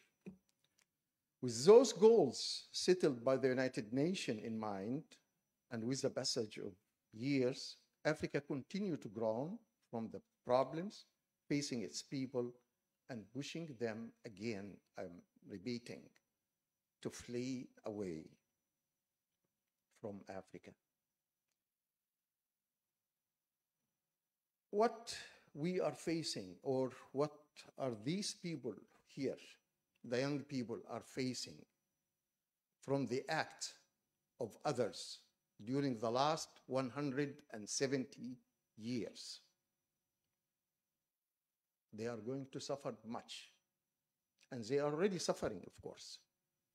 All the news, TVs, radios, newspapers show from time to time how our people in our continents are suffering. We can just put a small set or list of the challenges facing our young people in our continents. Negative impact of climate change, increased water scarcity, biodiversity loss, and ecosystem loss, desertification, land degradation, reduced resilience to natural disasters. We cannot resist them. We are not, our infrastructure is not or have not been constructed to resist those. Potential failure to achieve the Millennium Development Goals, energy crisis, food crisis, pandemic, and health crisis, limited benefits gained from globalization. Everybody speak about the globalization during the last 2 or 3 decades. We've been promised that we are living in the one village. We are not. We cannot move even from the lines that figured out by the colonists in our continent. Every time I fly from Cairo, from Alexandria, to any country in Egypt, I look from my window in the airplane, and I couldn't see those lines separating Sudan from Egypt, or Sudan from South Sudan, or South Sudan from Kenya, or any other. Those lines were embedded in our brains and the brain of our rulers as well, unfortunately. Absence of disaster response mechanism, absence of anything, actually. Let us be frank.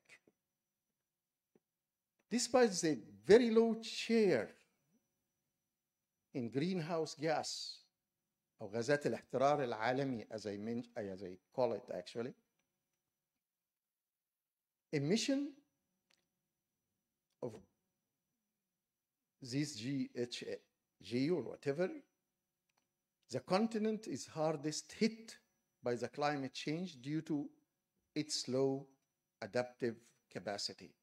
Climate change is transforming Africa development trajectory. You can see here how much Africa is adding to the global emission. 1.33 billion tons out of those 35 billion tons emitted from others. And our young people actually explain this in details. I don't want to repeat what they have said, but these are some of the challenges I mentioned, and you can add more and more. To be successful in preventing the impact of climate change and get ready, people in countries, poor countries like all the continents, all the 54 countries in our continent, both the GEF, the Global Environmental Facility, and the Global Green Fund projects will need to enhance adaptive capacity, improve decision-making, access to markets, policy, making our people have the access to other markets, policy mainstreaming, and evidence-based decision-making. This is what we need. We are not begging for support. We are asking for what we deserve. We need them, those people, those young people who are carrying guns, fighting each other. We are not making guns in Africa. Who is bringing those guns to us? Who? Instead of this, we need to build peace in the continent. This is just a map to show you the stolen African wealth. We need part of this to come back. Technology for free and other things. Water scarcity is facing, food crisis, and can you see it from the figure of the United Nations itself? Land degradation we spoke about, energy crisis, sea level rise. You can see here the delta of the Nile. You can see Alexandria in 2015, what happened. We've been using taxis as boats to move from a place to place. We have to invest in these people, the young people. Not to make Africa a dumping site for electronic waste, but bring those electronic equipment to Africa, to the young people of Africa to use. In God, we believe. In youth, we trust. Thank you.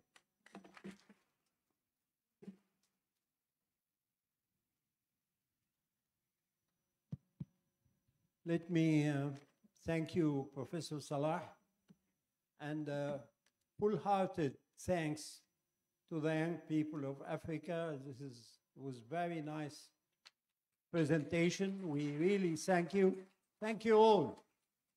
The teamwork is showing up. You have done your effort to give us a very strong message.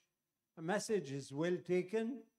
Professor Salah tried to amplify the message, but it is already there. Thank you very much for being with us. I hope you will continue. We'll start tomorrow at 9 o'clock. I hope all of you will attend. Then we can continue the meeting until the last day. This is resilience. I hope that you will be able to do this.